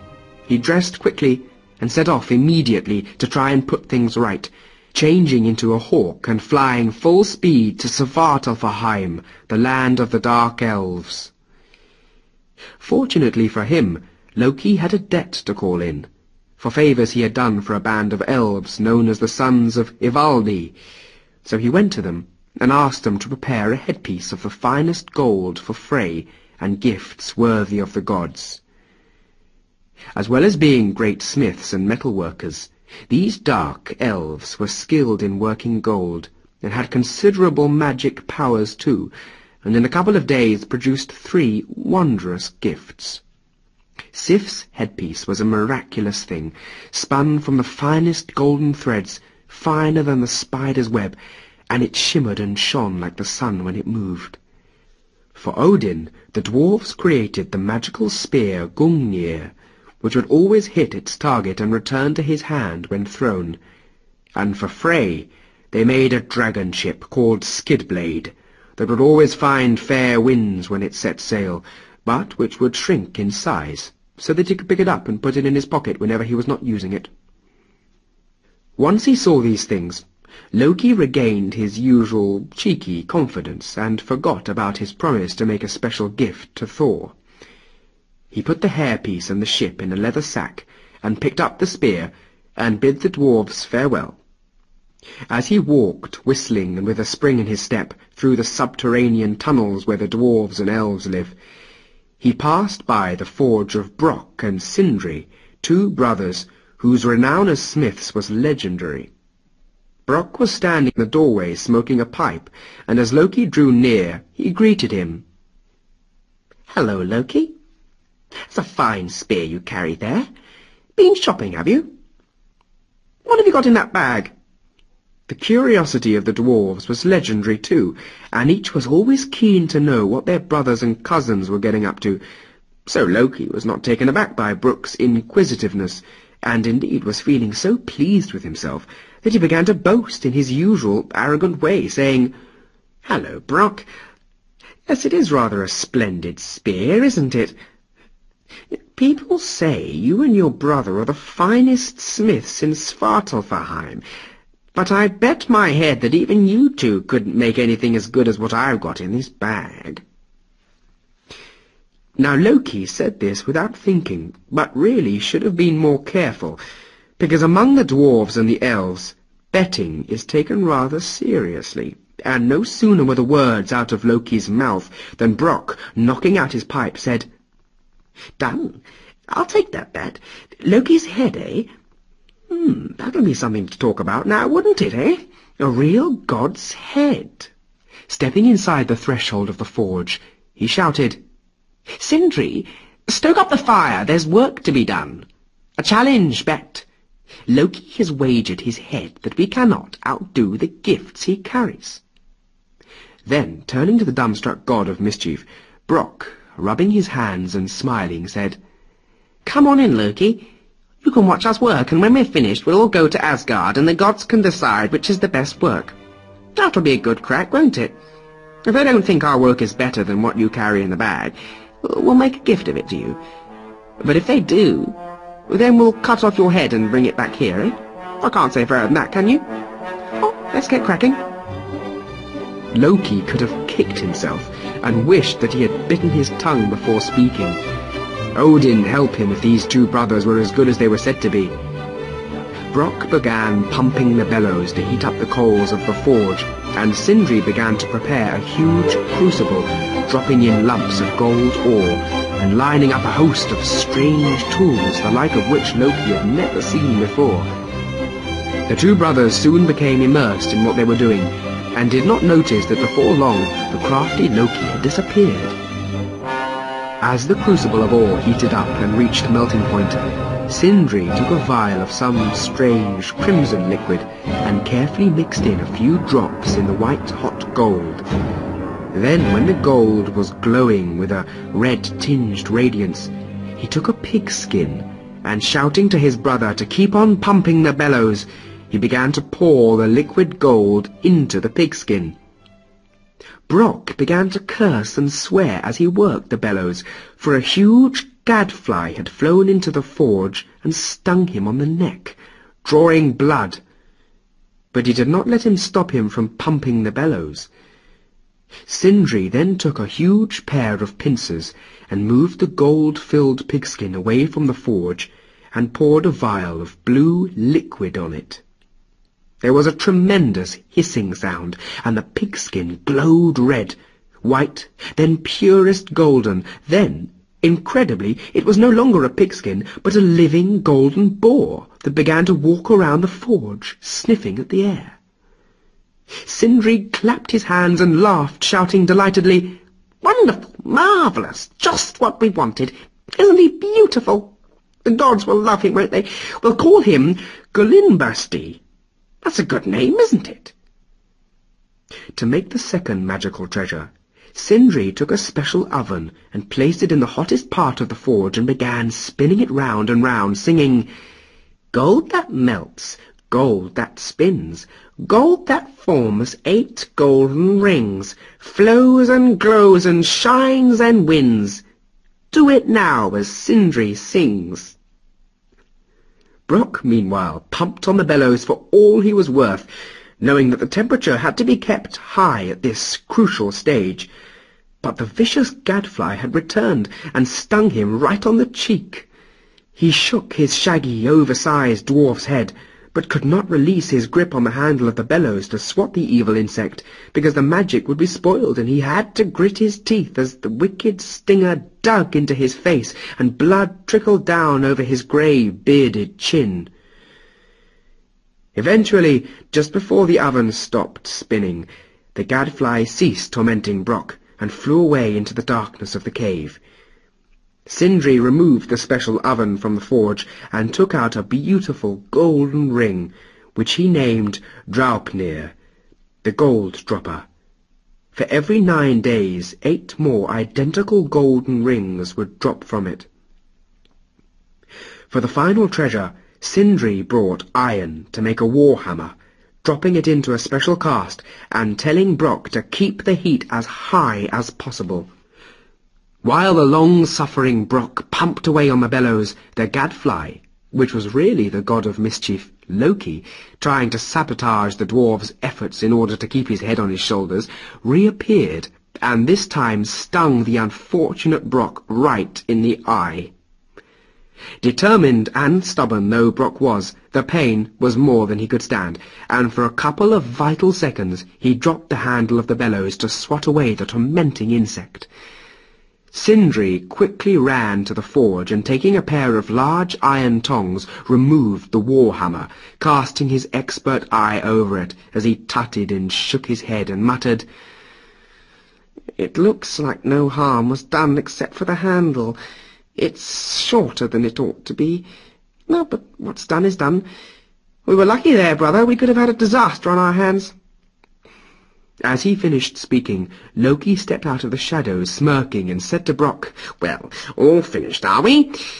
My, Brock, that eye looks nasty. What happened? Did something sting you? I'd get that seen to if I were you. Fine, all right then, let's get going, shall we? It's a fair trot to Asgard." So, gathering up their treasures, Loki and the 2 dwarf brothers set off for Asgard to have their work judged by the gods.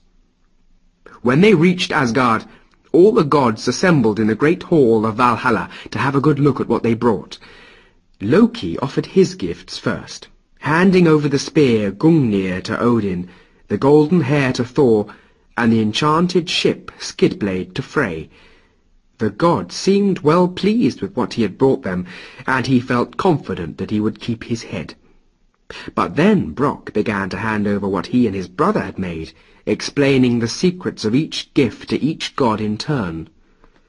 He gave Odin the ring Draupnir, which assured its owner of eternal wealth, and to Frey he gave the golden boar Golinbasti, pointing out that it could transport a rider over earth, sea, or sky by day or night faster than any normal steed, and moreover, by night its golden glow would illuminate the way for its rider.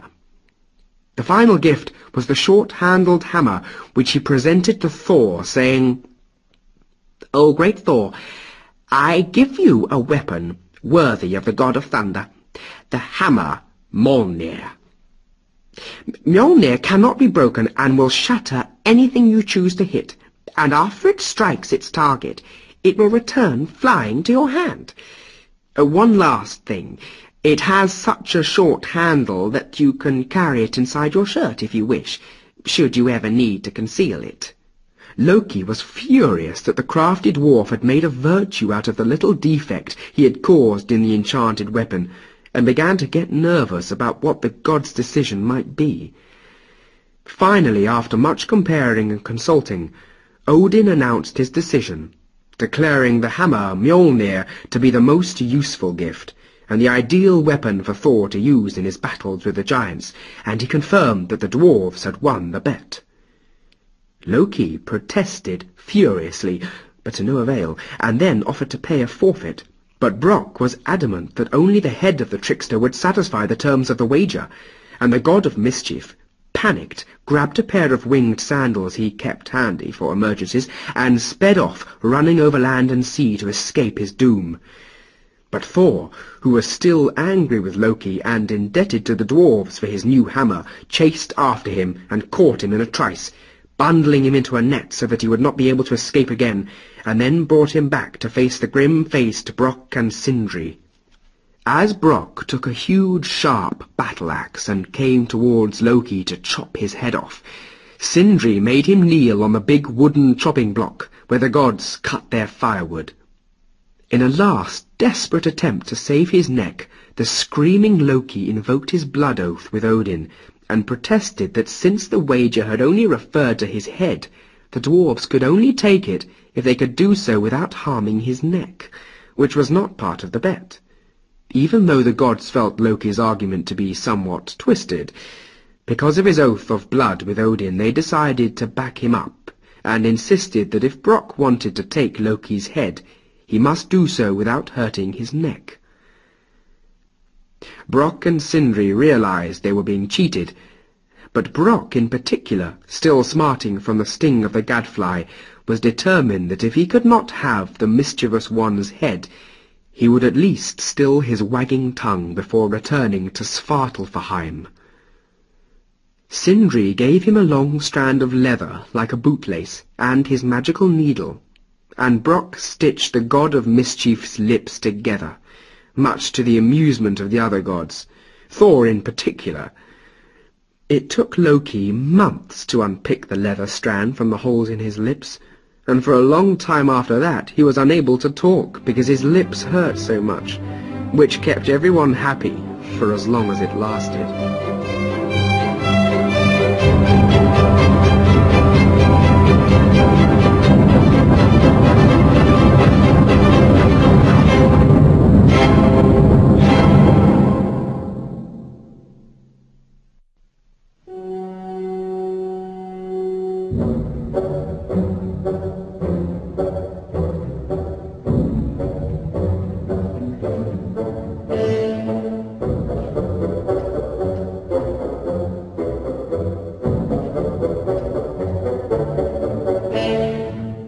Thor in the Hall of the Giants.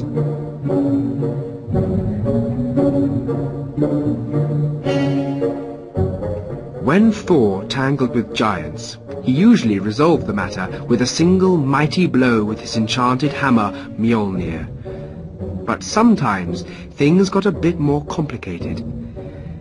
One such occasion was when Thor entered the very halls of the giants and came face to face with their king, Utgard Loki.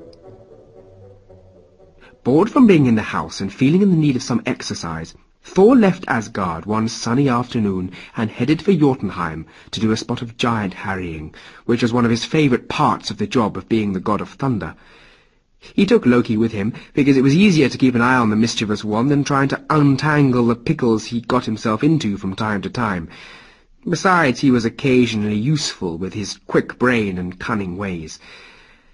As they left in Thor's chariot, drawn by his two mighty rams, it was quite late, and night was beginning to fall before they reached Jotunheim. It was getting both dark and cold, and landing in an isolated part of Midgard, they went to a small farmhouse to ask for hospitality for the night.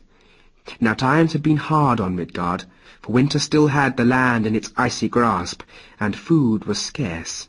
Realizing this, and partly because he had a generous nature, and partly because he liked to eat well, Thor sacrificed his two rams and cooked them so there was an abundant, hot, steaming, sweet-tasting meat for all at table that night. As they sat down to eat, he lay the pelts of the rams on the hearth, telling the farmer and his wife and their two children, a boy called Thiafi and his younger sister, Roskva, that when they had finished eating the meat, they must throw the bones onto the pelt. Then, giving thanks to Odin, they began to have their supper. Now the boy, Thiafi, who was a fine, strapping lad, with a reputation for being a fast runner, could eat just as quickly, and he wolfed down his share of the meat. But then did something he should not have done. He cracked open one of the leg bones and sucked out the marrow, licking his lips in appreciation of the feast he had enjoyed in the company of Thor. Just why this was unwise became apparent the next morning. Eager to get an early start, Thor and Loki gathered up their belongings. Then the Thunder God began to incant the runes over the remains of his two rams. In a flash of lightning, the magnificent beasts were whole again, and Thor led them out to the chariot to harness them when he noticed that one was limping badly. Realizing what must have happened, Thor was absolutely furious, and summoning the farmer and his family before him, demanded to know who was responsible. Now an angry Thor was a sight to behold. His great hands gripped Mjolnir so hard that his knuckles went white as the sky overhead turned black and thunder boomed. Looking into the red-bearded face of the god, the farmer could see his furrowed brow and his shaggy eyebrows meeting in the middle, and worst of all, lightning flashing in his eyes. The terrified mortals threw themselves to their knees, begging his forgiveness, and the farmer offered the angry god his children as servants. Not being a bully, and realizing it had been the youngster's mistake, Thor calmed down, relaxing his white-knuckled grip on Mjolnir.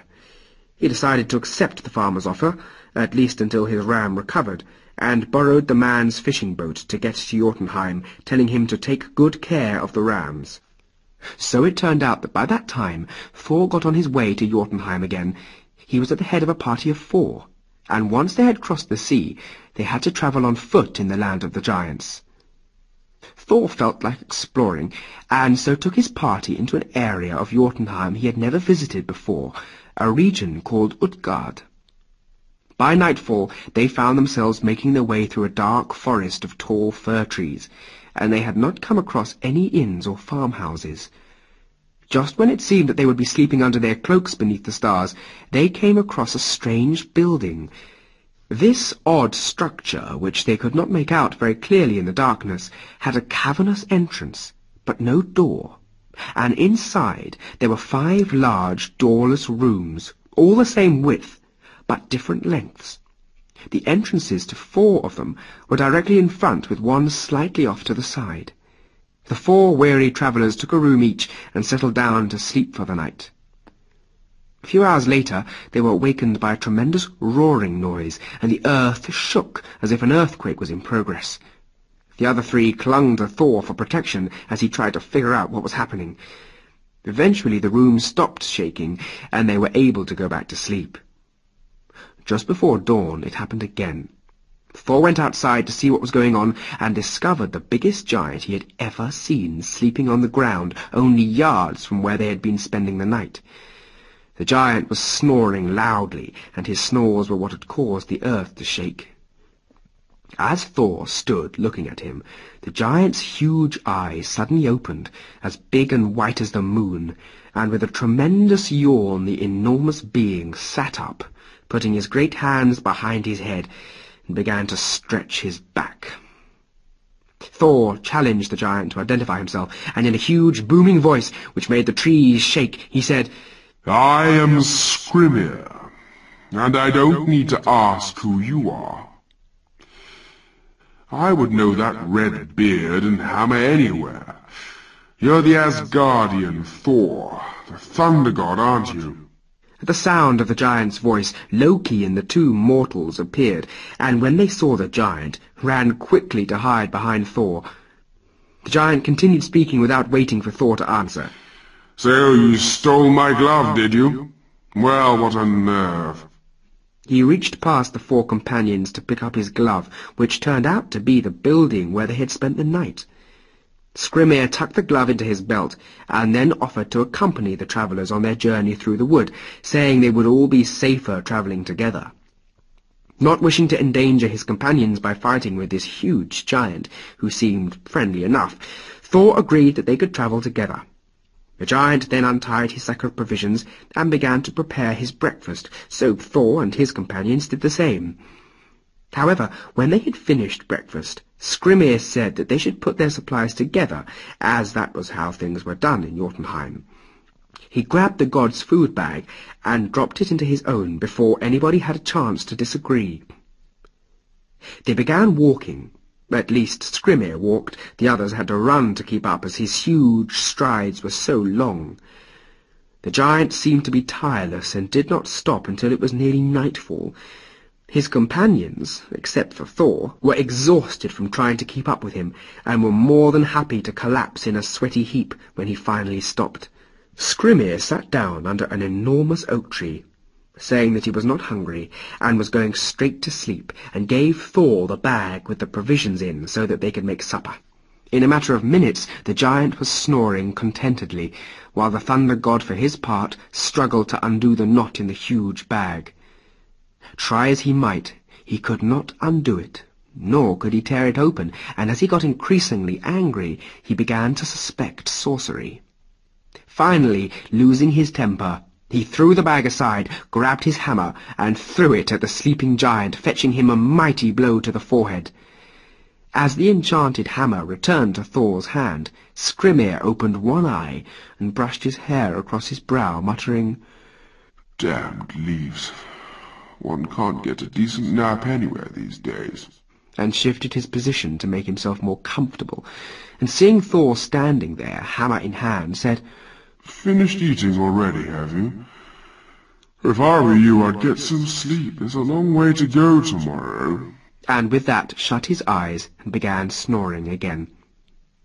There being nothing else they could do, Thor and his companions also lay down to try and get some rest. But between their grumbling empty bellies and the giant's snores, it was virtually impossible. About midnight, Thor had had as much as he could stand, and jumping to his feet, climbed up a massive oak tree until he was above the sleeping giant's head.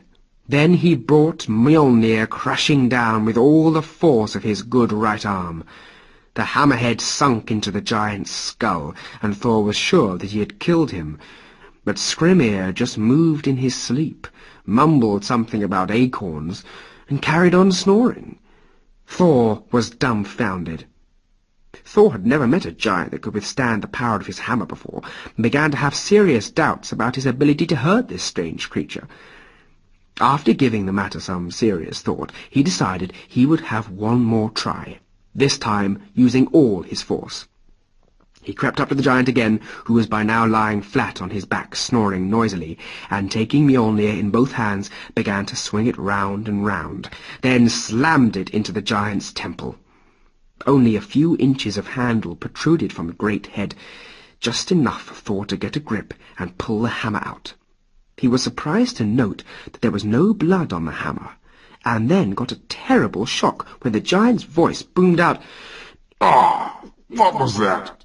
That felt like bird droppings. Don't say some dirty crow has done its business on me. Thor, what are you doing awake? Did you get soiled too, or was it time to get up already?" The giant's cavernous mouth opened menacingly as he gave a great yawn, and the four companions wondered if he would now try to eat them. But he just sat up and said, "Oh, we might as well get going. You know, you're quite close to Utgard, the stronghold of King Utgard Loki. If you don't want to spend the whole day trekking through the forest after me, you could always go there. But if you do, I must warn you, it is wise to show King Utgard Loki a lot of respect. His courtiers don't like pretentious people who get puffed up with a sense of their own importance and start acting big, especially when they're tiny, insignificant mites like yourselves. And really, you're so small and vulnerable, you shouldn't even be in Jotunheim. I mean, there are a lot of wild animals here that would gobble the four of you up in a single bite. You'd be better off going back where you came from, if you want my opinion. Anyway, I'm off. If you want to come with me, get ready now." And without another word, Skrimir picked up the sack with the provisions in it and marched off into the woods. Pleased to see the back of him, but not so happy to be without provisions, Thor decided to go and seek the fort of Utgard and request hospitality from its giant king.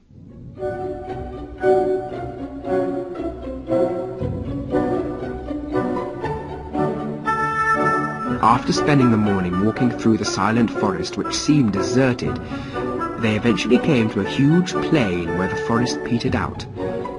There it was, the fortress of Utgard Loki, king of the giants. It was the biggest building any of them had ever seen. Its towers were so high they disappeared into the clouds, and the main gate so wide that 1,000 men walking arm in arm could have passed through. The battlements were decorated with the carved heads of wolves, lions and bears, dragons with teeth and fangs as big as a tall man. The main gate was closed and barred, but there was a side gate like a portcullis, where they were able to get in by squeezing between the iron bars, each one as thick as a tree trunk. Once inside the main courtyard, their attention was drawn to a central hall from which the sound of eating, drinking, and singing reached their ears. Stomachs rumbling, they made their way across the colossal courtyard and walked into the hall of Utgard Loki. No sooner were they inside than a giant bigger than the rest hailed them. Oh, well, what have we here? 4 lost little insects, or are they mice? I am Utgard Loki, king of this place, and you, correct me if I'm wrong, you must be the Asgardian Thor of the 2 goats. No, perhaps I'm mistaken. The mighty Thor would have to be somewhat larger, wouldn't he? Perhaps this is some sort of joke. Anyway, whoever you are, identify yourselves and tell me what you want. You aren't allowed to be here unless you can demonstrate some special skill or talent. So tell me, what can you and your friends do to justify being here? Now the god of mischief, Loki of Asgard, who had been having a miserable time on the strip since they had arrived in Jotunheim, was fed up with the way Thor had been doing things, and besides that, his stomach was completely empty. As a result, he stepped forward challengingly and said, "Special abilities? I'll show you special abilities. I am Loki, and I can eat faster than anyone in this room. Who wants to take me on, eh? Or are you giants just big windbags after all?" Utgard Loki answered him, smiling, "Oh, I think we're more than that, Loki of Asgard, and I think we have someone who can test the truth of your claim among us." The giant king tapped on his table once, and a tall, thin-looking giant with a lean, hard aspect stepped forward, and Utgard Loki said, "This is Logi. As you can see, he's a bit on the thin side, but you are so small it would be hardly fair to try you against one of our stronger eaters."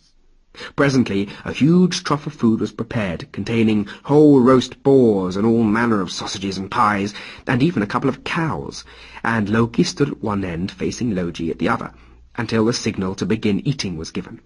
The ravenous Loki ripped through his food, scoffing great handfuls without pausing even for breath, and within a matter of minutes had reached the centre of the trough, leaving the bones behind him.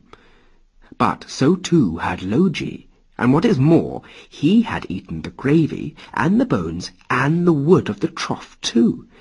Loki was flabbergasted and humiliated too, for no one had ever beaten him when it came to eating. His head hung down in shame, but at least his belly was full again. Then the boy Thialfi stepped forward and said, "I'm the fastest runner in the parts I come from. Who wants to race against me?" A youth stepped out from amongst the giants to answer his challenge, and they went outside to test one another. Utgard Loki said that to make it fair, they should run over 3 distances, one chosen by him, and one by each competitor. Thialfi suggested 2 laps of the great courtyard, and off they went. In the time it took him to run 1, the giant youth had done 2, and sat combing his hair, waiting for him to finish. Utgard Loki then said they should run to the top of the steps that led to the central tower of the fortress. As Thialfi's foot touched the 3rd step on the way up, the giant passed him coming down. He was so much faster. For the final race, which was a dash from the doorway of the great hall to the kitchen and back, Thialfi had barely lifted his foot to start to run, and the giant, in a flash, almost too quick for the eye to see, ran there and back. "Better stop now, young Thialfi. You're a fair runner, but you aren't going to win today," scoffed Utgard Loki. "Now, Redbeard, what can you do?" he said, addressing Thor. "What can I do?" said the Thunder God. "I can drink any giant here under the table for a start." With that, a huge drinking horn was brought, and Utgard Loki explained that to be considered a mighty drinker amongst the giants, it was necessary to empty the horn in a single draught. 2 goes was considered acceptable drinking, but any oaf could do it in 3. Now Thor had a powerful thirst, and without further ado he took a deep breath, lifted the great horn to his lips, and began to pour the cold, salty-tasting liquid down his throat. He swallowed and swallowed and swallowed until he thought his lungs must burst. Then he lowered the horn. The level of liquid in it had hardly gone down at all, and the puzzled Thunder God shook his head. "Never mind, Thor, try again. I'm sure you'll do it this time, said Utgard Loki mockingly.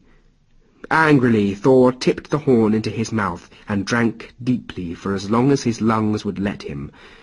When he lowered the horn, it was perhaps a fraction lower, but only a fraction. Taking another deep breath, he raised it a third time without speaking, and tried his best to drain the horn dry. Yet when he lowered it again, it was just as it had been before, which puzzled him mightily. Well, it doesn't look as if you qualify as a big drinker by our standards, Thorn. Is there anything else you think you're good at? Smirked Utgard Loki with a bored expression on his face. The red-faced Thor, suspecting that somehow he had been tricked, retorted, I don't know what's going on here, but if this had been in Asgard, that horn would be empty by now, and I must say I don't think much of your salty giant's beer. There's something funny going on here, but I'll accept any challenge you care to make me. And he threw the great horn into the corner of the room where it fell with a mighty clank. Utgard Loki smiled and said, Well, Thor, I have to admit you've been a big disappointment so far. I've heard so much about you, I was expecting a lot more. But anyway, let's see. Yes, I have just the thing. A game that children here play when they're bored. Let's see if you can lift up my old cat. The rest of the giants in the hall began to guffaw and fell about laughing at the challenge. By now Thor was boiling with anger and went to try his arm with the cat. Now, being a giant's cat, it was about as big as a large horse, but still should not have posed a problem for Thor. He walked over, put his arms around its waist, and lifted. The cat's back arched, but all 4 feet remained firmly planted on the ground.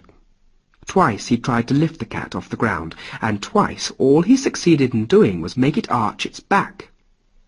At the third attempt, he got down on his hunkers underneath it and stood up, lifting his arms high above his head, but all he managed to do was lift one of the cat's paws clear of the ground. His ears ringing with the giant's laughter and his face burning with indignation, Thor snarled at the assembled onlookers. Bah, this is farce! Enough of it! Who among you is man enough to wrestle with me hand to hand, eh? Come on, I'll fight anyone here. I don't care how big he is. Let's see who is the better wrestler. Utgard Loki replied, Well, Thor, I don't think any of the giants wants to suffer the indignity of wrestling with someone whose strength is just sufficient to lift one of my cat's paws off the ground.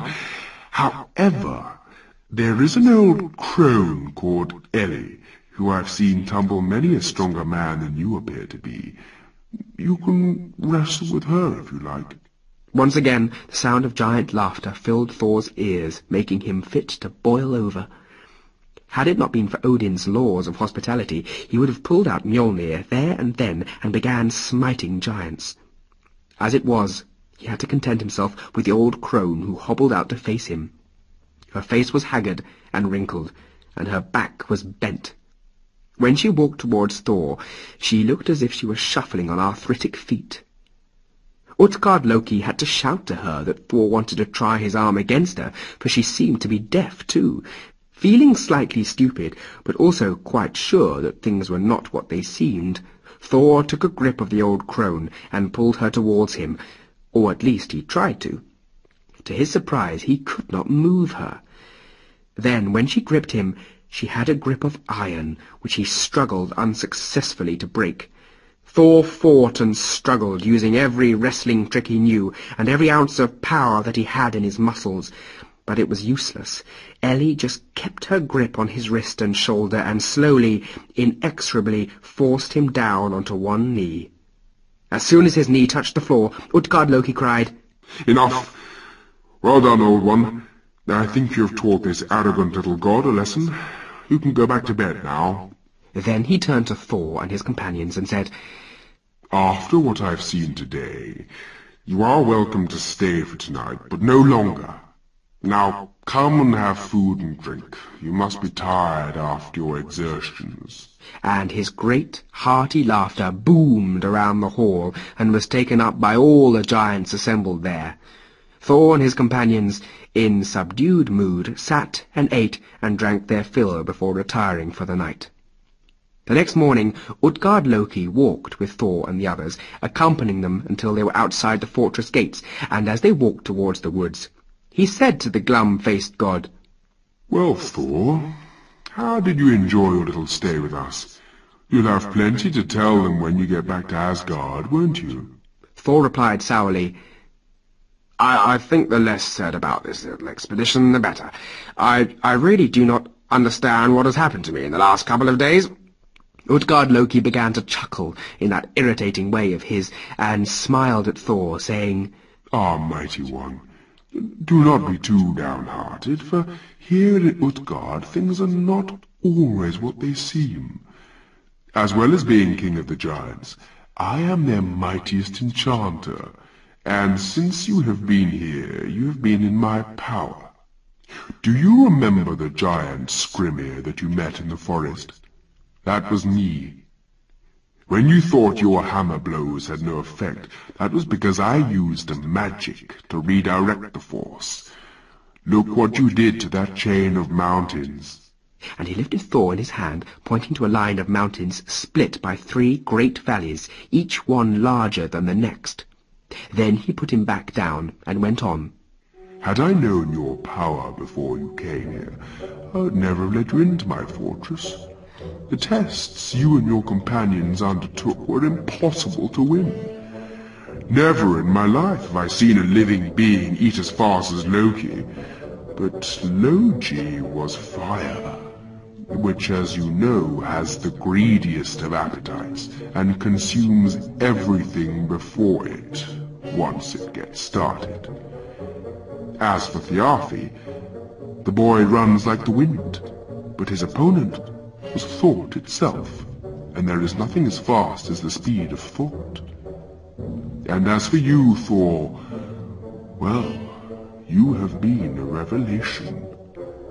The horn you drank from was filled by the mighty ocean, and though it didn't seem to go down in the horn, the tide outside dropped by 30 feet at your last draught. As for my cat, well, you were only trying to lift the Midgard serpent, Hormungandr, and when you lifted him from his place on the sea floor, when you got the paw off the ground, there was not a giant in the hall whose heart was not in his mouth. We thought for a second that you were going to pull his tail out of his mouth, and that you would destroy the world. You are so strong. And as for the crone, Ellie, she is old age, mother time, who overcomes all men and gods sooner or later. No one ever resisted her power for as long as you did. It was awesome to behold." Thor was stunned, and not sure whether to be pleased or angry for a second, and snorted, "Ha! Magic! I knew there was something funny going on."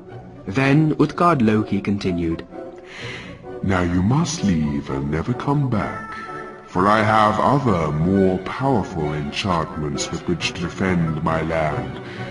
But I would rather we never met again, for you would be a truly terrible enemy, mighty Thor." And with that, he and his enchanted fortress and all the giants vanished into thin air, which was just as well, really, because Thor had taken out Mjolnir as Utgard-Loki had been speaking, and had been considering taking his revenge for the trickery and humiliation that he had had to endure. So they set off for home the same way they had come, and Thor, for one, had plenty of food for thought on the journey home.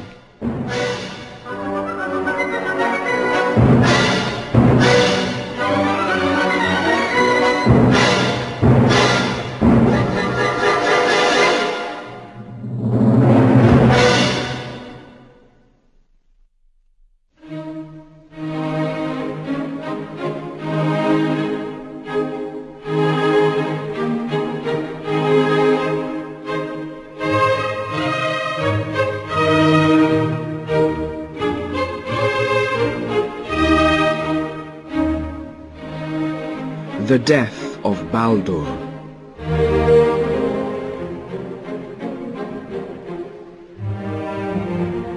Time passed in Asgard, and the gods enjoyed their lives, for their home was truly a paradise. But every paradise has its dark force, and in Asgard this was Loki. Although handsome and charming, with a dazzling smile and a razor-sharp wit, Loki was a great disappointment to Odin and the gods. He could be entertaining and fun to be with, and he should have been happy in Asgard, but his blood was tainted. There was a shadow in his soul and a blackness in his heart. He was like an incorrigible child, committing one act of mischief after another, each one a little bit more serious. Because he was a quick-witted individual, he could usually talk his way out of any problems he created for himself, or shift the blame onto others. But eventually, everyone came to realize his real nature, that he was never going to change for the better. The gods underestimated his capacity for malice and evil. Even Odin failed to see just how bad he could be. Just as great oaks grow out of tiny acorns, so out of relatively trivial acts of mischief a great evil grew.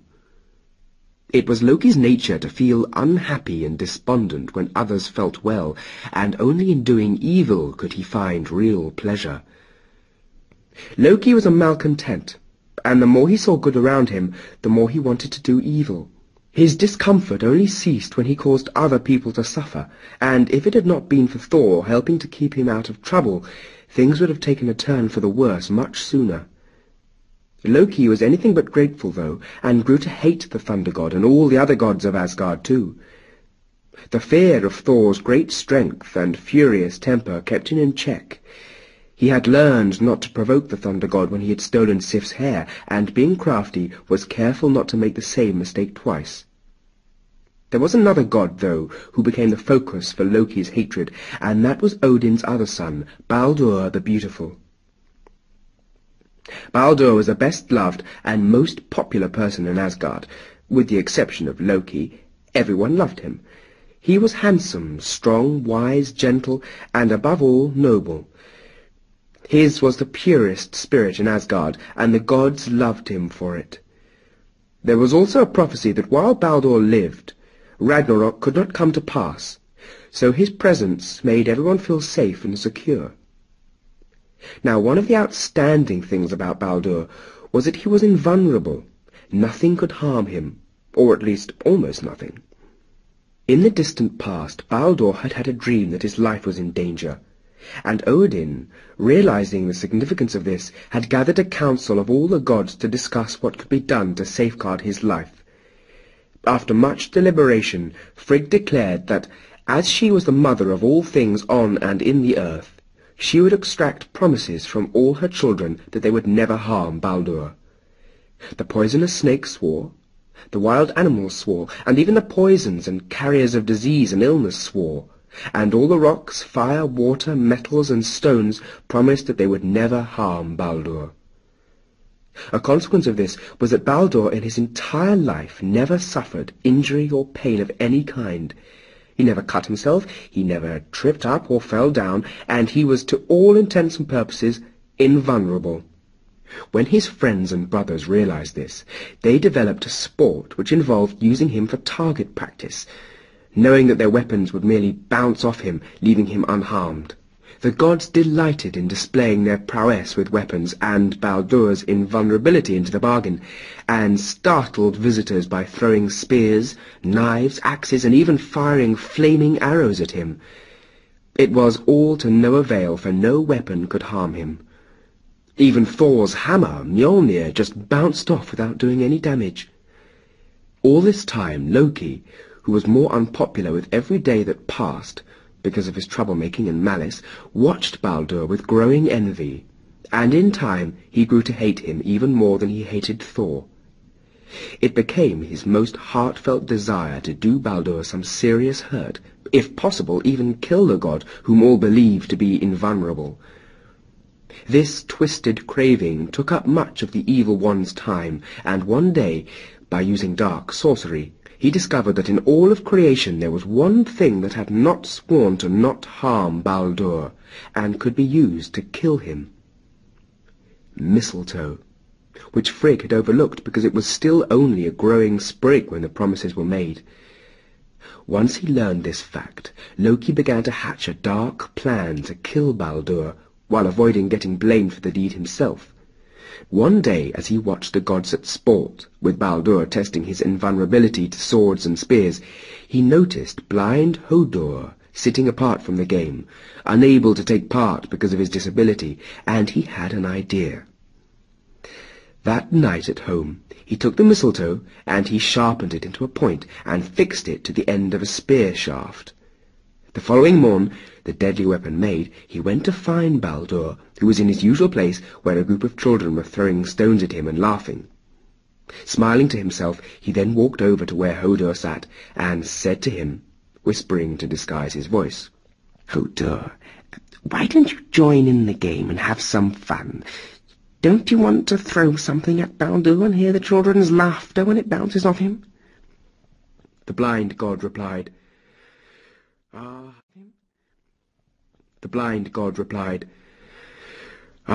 wish I could. But the other gods don't like me to handle weapons in case I accidentally injure someone. I'd better not. Someone might get hurt. The crafty Loki knew exactly what to say, though, and chuckled at his own cleverness. Nonsense. Why, I myself shall guide your hand. There'll be no danger to anyone, and you'll be doing Baldur a great honour by letting him display his invulnerability. The enemies of Asgard will tremble when they hear of it. Everyone will applaud you when the spear bounces off him. Come on, you'll enjoy it, I promise you. Now Hodor had long felt left out of many games and sports because of his blindness, and not realizing that he was talking with Loki, suspected nothing and was easily persuaded. Loki took him to within a dozen paces of Baldur, and called to the Shining One, "Oh, Baldur, look over here. Hodor would test your mettle against his spear arm." As Baldur turned, smiling, to the sound of the voice, and the sound of his friend Hodor's name, Loki drew back the blind god's arm and hissed, "Now, blind one, throw with all your might. Show them what you can do." And Hodor cast the fatal spear, unerringly guided by the eyes and hand of Loki. The mistletoe point drove straight into Baldur's unprotected chest, and for the first and only time in his long existence, he felt the terrible stab of pain. Letting out a long and terrible moan, he dropped to the ground dead, his heart pierced by Loki's evil. At first the children thought Baldur was play-acting, but then, when they realized he was truly dead, there was great shouting and confusion, during which the wily Loki slipped away. Hodor was heartbroken when he discovered what had happened. The other gods, Odin, Heimdall, and Thor in particular, were furious. Heimdall had seen Loki making the spear point out of mistletoe, but had not known of Baldur's one weakness. Odin realized what had happened, and knew that the door to Ragnarok had been opened.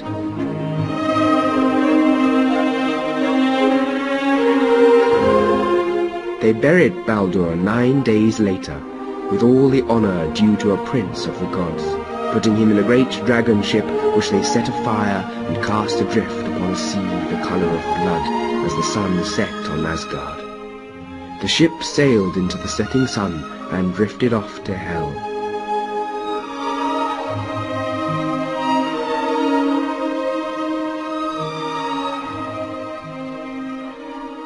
As it did so, Odin said to Hermod the Quick, the fastest of the gods, "Take my charger, Sleipnir, and go to dread Hela, the queen of Hell.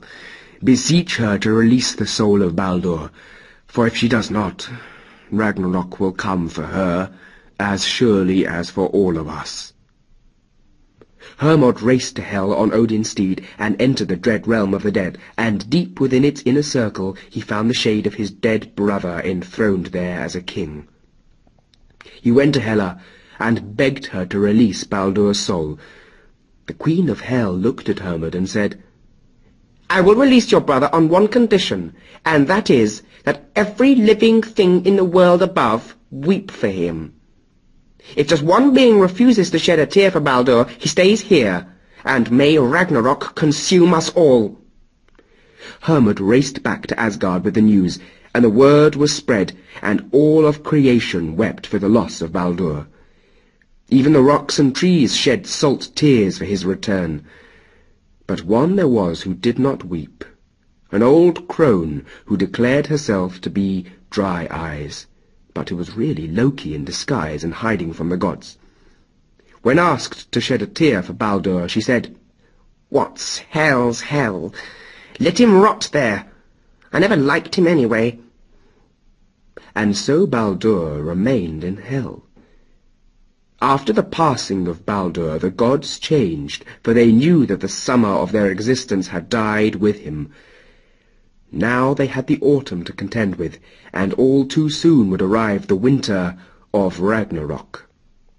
The laughter ceased, and crying and wailing were heard for the first time in Asgard, and the faces of the gods became grim and set and fearful to look upon. The mourning done, Odin assembled the gods, and said, "The time of happiness is over.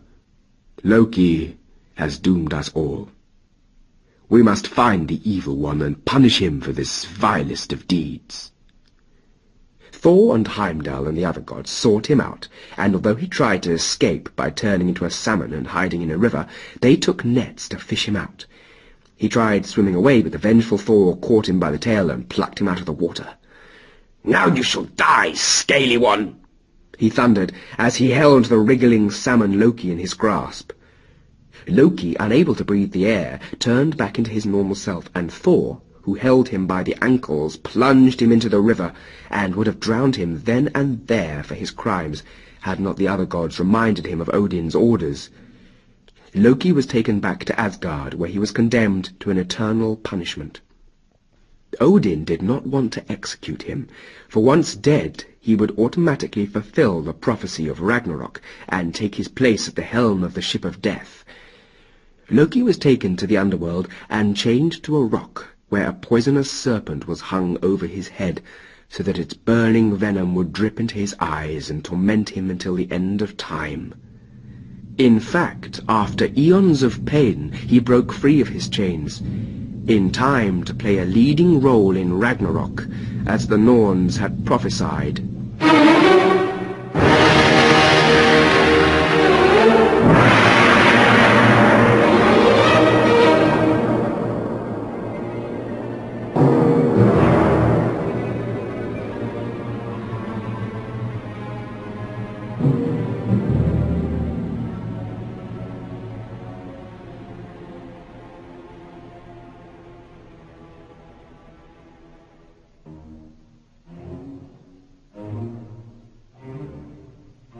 Ragnarok, the twilight of the gods.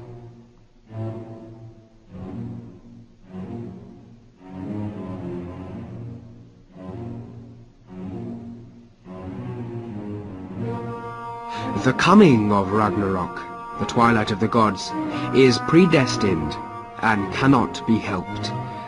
It is a time feared by both gods and men, and shall be noted first in the world of men by 3 years of continuous, widespread warfare, of bloody and unnatural acts, with brother turned against brother and father against son. It will be a sword time, a raven time, a time when the wolves grow fat on the corpses of the slain. Immediately after the 3 years' war, a terrible winter will come, known as Finnbul, and it will be like 3 winters, one after another, with no spring, summer, or autumn in between. The rivers will turn into ice, and the ice will be as hard and cold as iron, and freezing winds will blow from all 4 points of the compass at once, chilling the bones, and those not killed by the war will freeze or starve. Then the last few men shall see a truly terrible thing. For the great wolf shall swallow the sun, and its brother shall gobble up the moon, and all the stars shall fall from the heaven. The earth shall shake and heave, and mountains and rocks shall be split asunder, and the dwarves and elves will wail for pity. But nothing can be done to stop this terrible catastrophe from running its course. As the earth buckles and heaves, The great wolf, Fenrir, will break free of its bonds, and the Midgard serpent will free its tail from its mouth and begin to thrash and writhe, sending floods and tidal waves that shall add to the chaos and destruction. At this point, their evil father, the great enemy of the gods and humanity, dreaded Loki, will also break free of his chains, and board the great ship of the dead, Nalfar, with its crew of murderers, and all the evil dead. The anchor will be weighed, and its 1,000 oars will dip into the Black Sea, and it will set course for the shores of Asgard. The captain of the ship of death will be Loki, and he will bring Ragnarok to the gods as his dread offspring lay waste to Midgard. Fenrir shall run before him, its great jaws gaping wide over the land, spewing forth flame and destruction from maw and nostrils, setting fire to the earth and the sky. His brother Jormungandr blows out great billows of poisonous smoke and corruption, darkening the earth and tainting all with his vileness. Then the sky bursts open, and the fire giants burst forth from Muspelheim, led by Surt astride his flaming charger.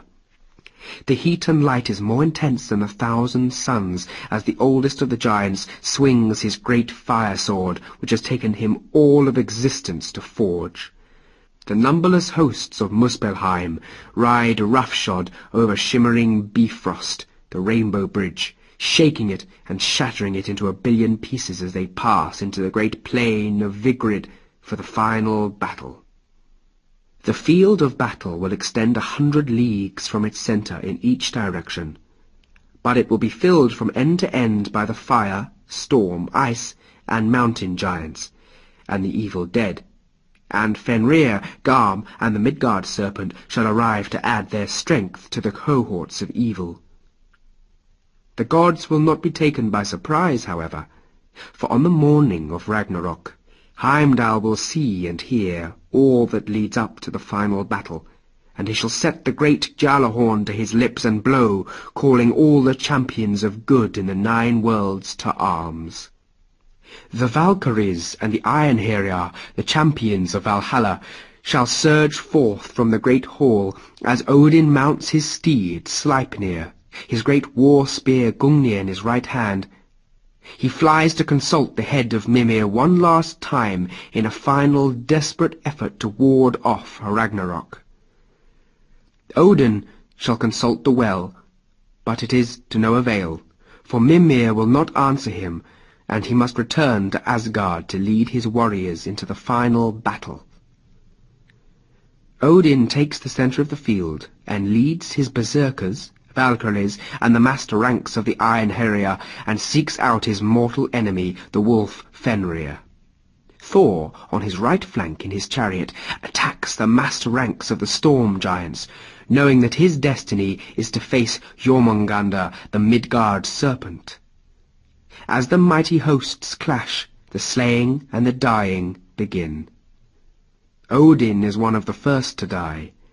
The one-eyed god, laughing at death, charges the monstrous Fenrir and hurls the enchanted spear Gungnir into the gaping jaws of the giant wolf. Fenrir swallows the spear, and Odin's fearless charge carries him into its great fanged maw. The father of the gods and his enchanted steed Sleipnir die instantly, consumed in a single huge bite, and the wolf begins to lay waste the massed ranks of the Ironheriar. Thor, who is occupied fighting with the ice and mountain giants, sees his father die, and his rage is beyond human description. Howling in his anger and grief, the thunder rolls and the lightning flashes, and he takes the battle to the giants. Giant after giant falls before the hammer Mjolnir as the battle lust consumes the red-bearded god. His hammer blasts through shields, splits helmets, smashes bones, and crushes armor until he comes face to face with Jormungandr, his nemesis, the dreaded Midgard serpent. The serpent's mighty coils crush men and horses and armor as it wreaks havoc among the forces of Asgard. Deadly venom drips from its cavernous maw, and thousands die screaming and in terror before its terrifying onslaught. Thor, is ready to die, as he has always lived, without tasting fear. Knowing that his hour is at hand, the Thunder God begins to sing his death song, a roaring, mournful dirge, as he swings the Mjolnir two-handed above his head. He swings the hammer so fast it begins to glow and hum, its head crackling with energy. The serpent rears up, fold upon fold towering above the god, and opens its great jaws to consume him. With a mighty roar of defiance, Thor leaps at the monster as thunder crashes and lightning rips the skies. He brings the hammer down with a deafening boom on the serpent's skull, and Jormungandr's head literally explodes, splashing the battling warriors around it with its deadly venom. It drops to the floor dead, with a crash that shakes the heavens. The Thunder God, his great task done, his fatal nemesis destroyed, and all his energy spent, steps back from the fallen monster, and takes 9 steps before collapsing dead himself, poisoned by its terrible venom. Following the deaths of Odin and Thor, the silent god, Vidar, wearing the great boot, battles his way through the massed ranks of the evil dead, and comes up against Fenrir, the slayer of Odin. Unspeaking, he leaps on the wolf's back, and locking his legs and arms around its neck, wrestles it to the ground. He grabs the monster's upper jaw with 2 hands, and stamps on its lower jaw with a magical boot. Then the boot begins to grow, and the grim-faced god rips the monster's jaws apart, splitting it in 2 as it howls and screams hideously. Thus is Odin avenged. Vidar carries on battling with the hosts of evil, stamping enemy after enemy into oblivion, until he comes face to face with the oldest monster, Dread Surt, who burns him and the boot into a pile of charred cinders. Tyr, the war god, is in his element, and slays uncountable numbers of the enemy, then finds himself facing Garm, the great hound of hell. He charges the great dog, grinning in anticipation, and is swallowed whole by the monstrous beast. However, as he passes through its stomach, he stabs and slashes it from the inside, so that it collapses and dies too. Loki finds himself hunted down by the relentless Heimdall. Though he tries to avoid the implacable god in the chaos and confusion of battle, there is no escape from destiny for the mischievous one. In their final clash there is no quarter asked or given, and both are consumed in lightning and fire till only ashes remain to mark their passing. The last of the Asgardian generals to fall is Frey, who finds himself opposing the fire giant Surt. But Frey has no defense against the flaming titan's power. For eons before, he had surrendered the great sword that could fight by itself to the giants in return for the love of Gerda, and at Ragnarok he pays for that love with his life and the death of the universe. The fire giant kills the last of the gods, and then sets fire to everything. All is consumed in roaring flames, and in the end there is only smoke and dust and black ashes to mark the passing of the gods. This is the way the world will end.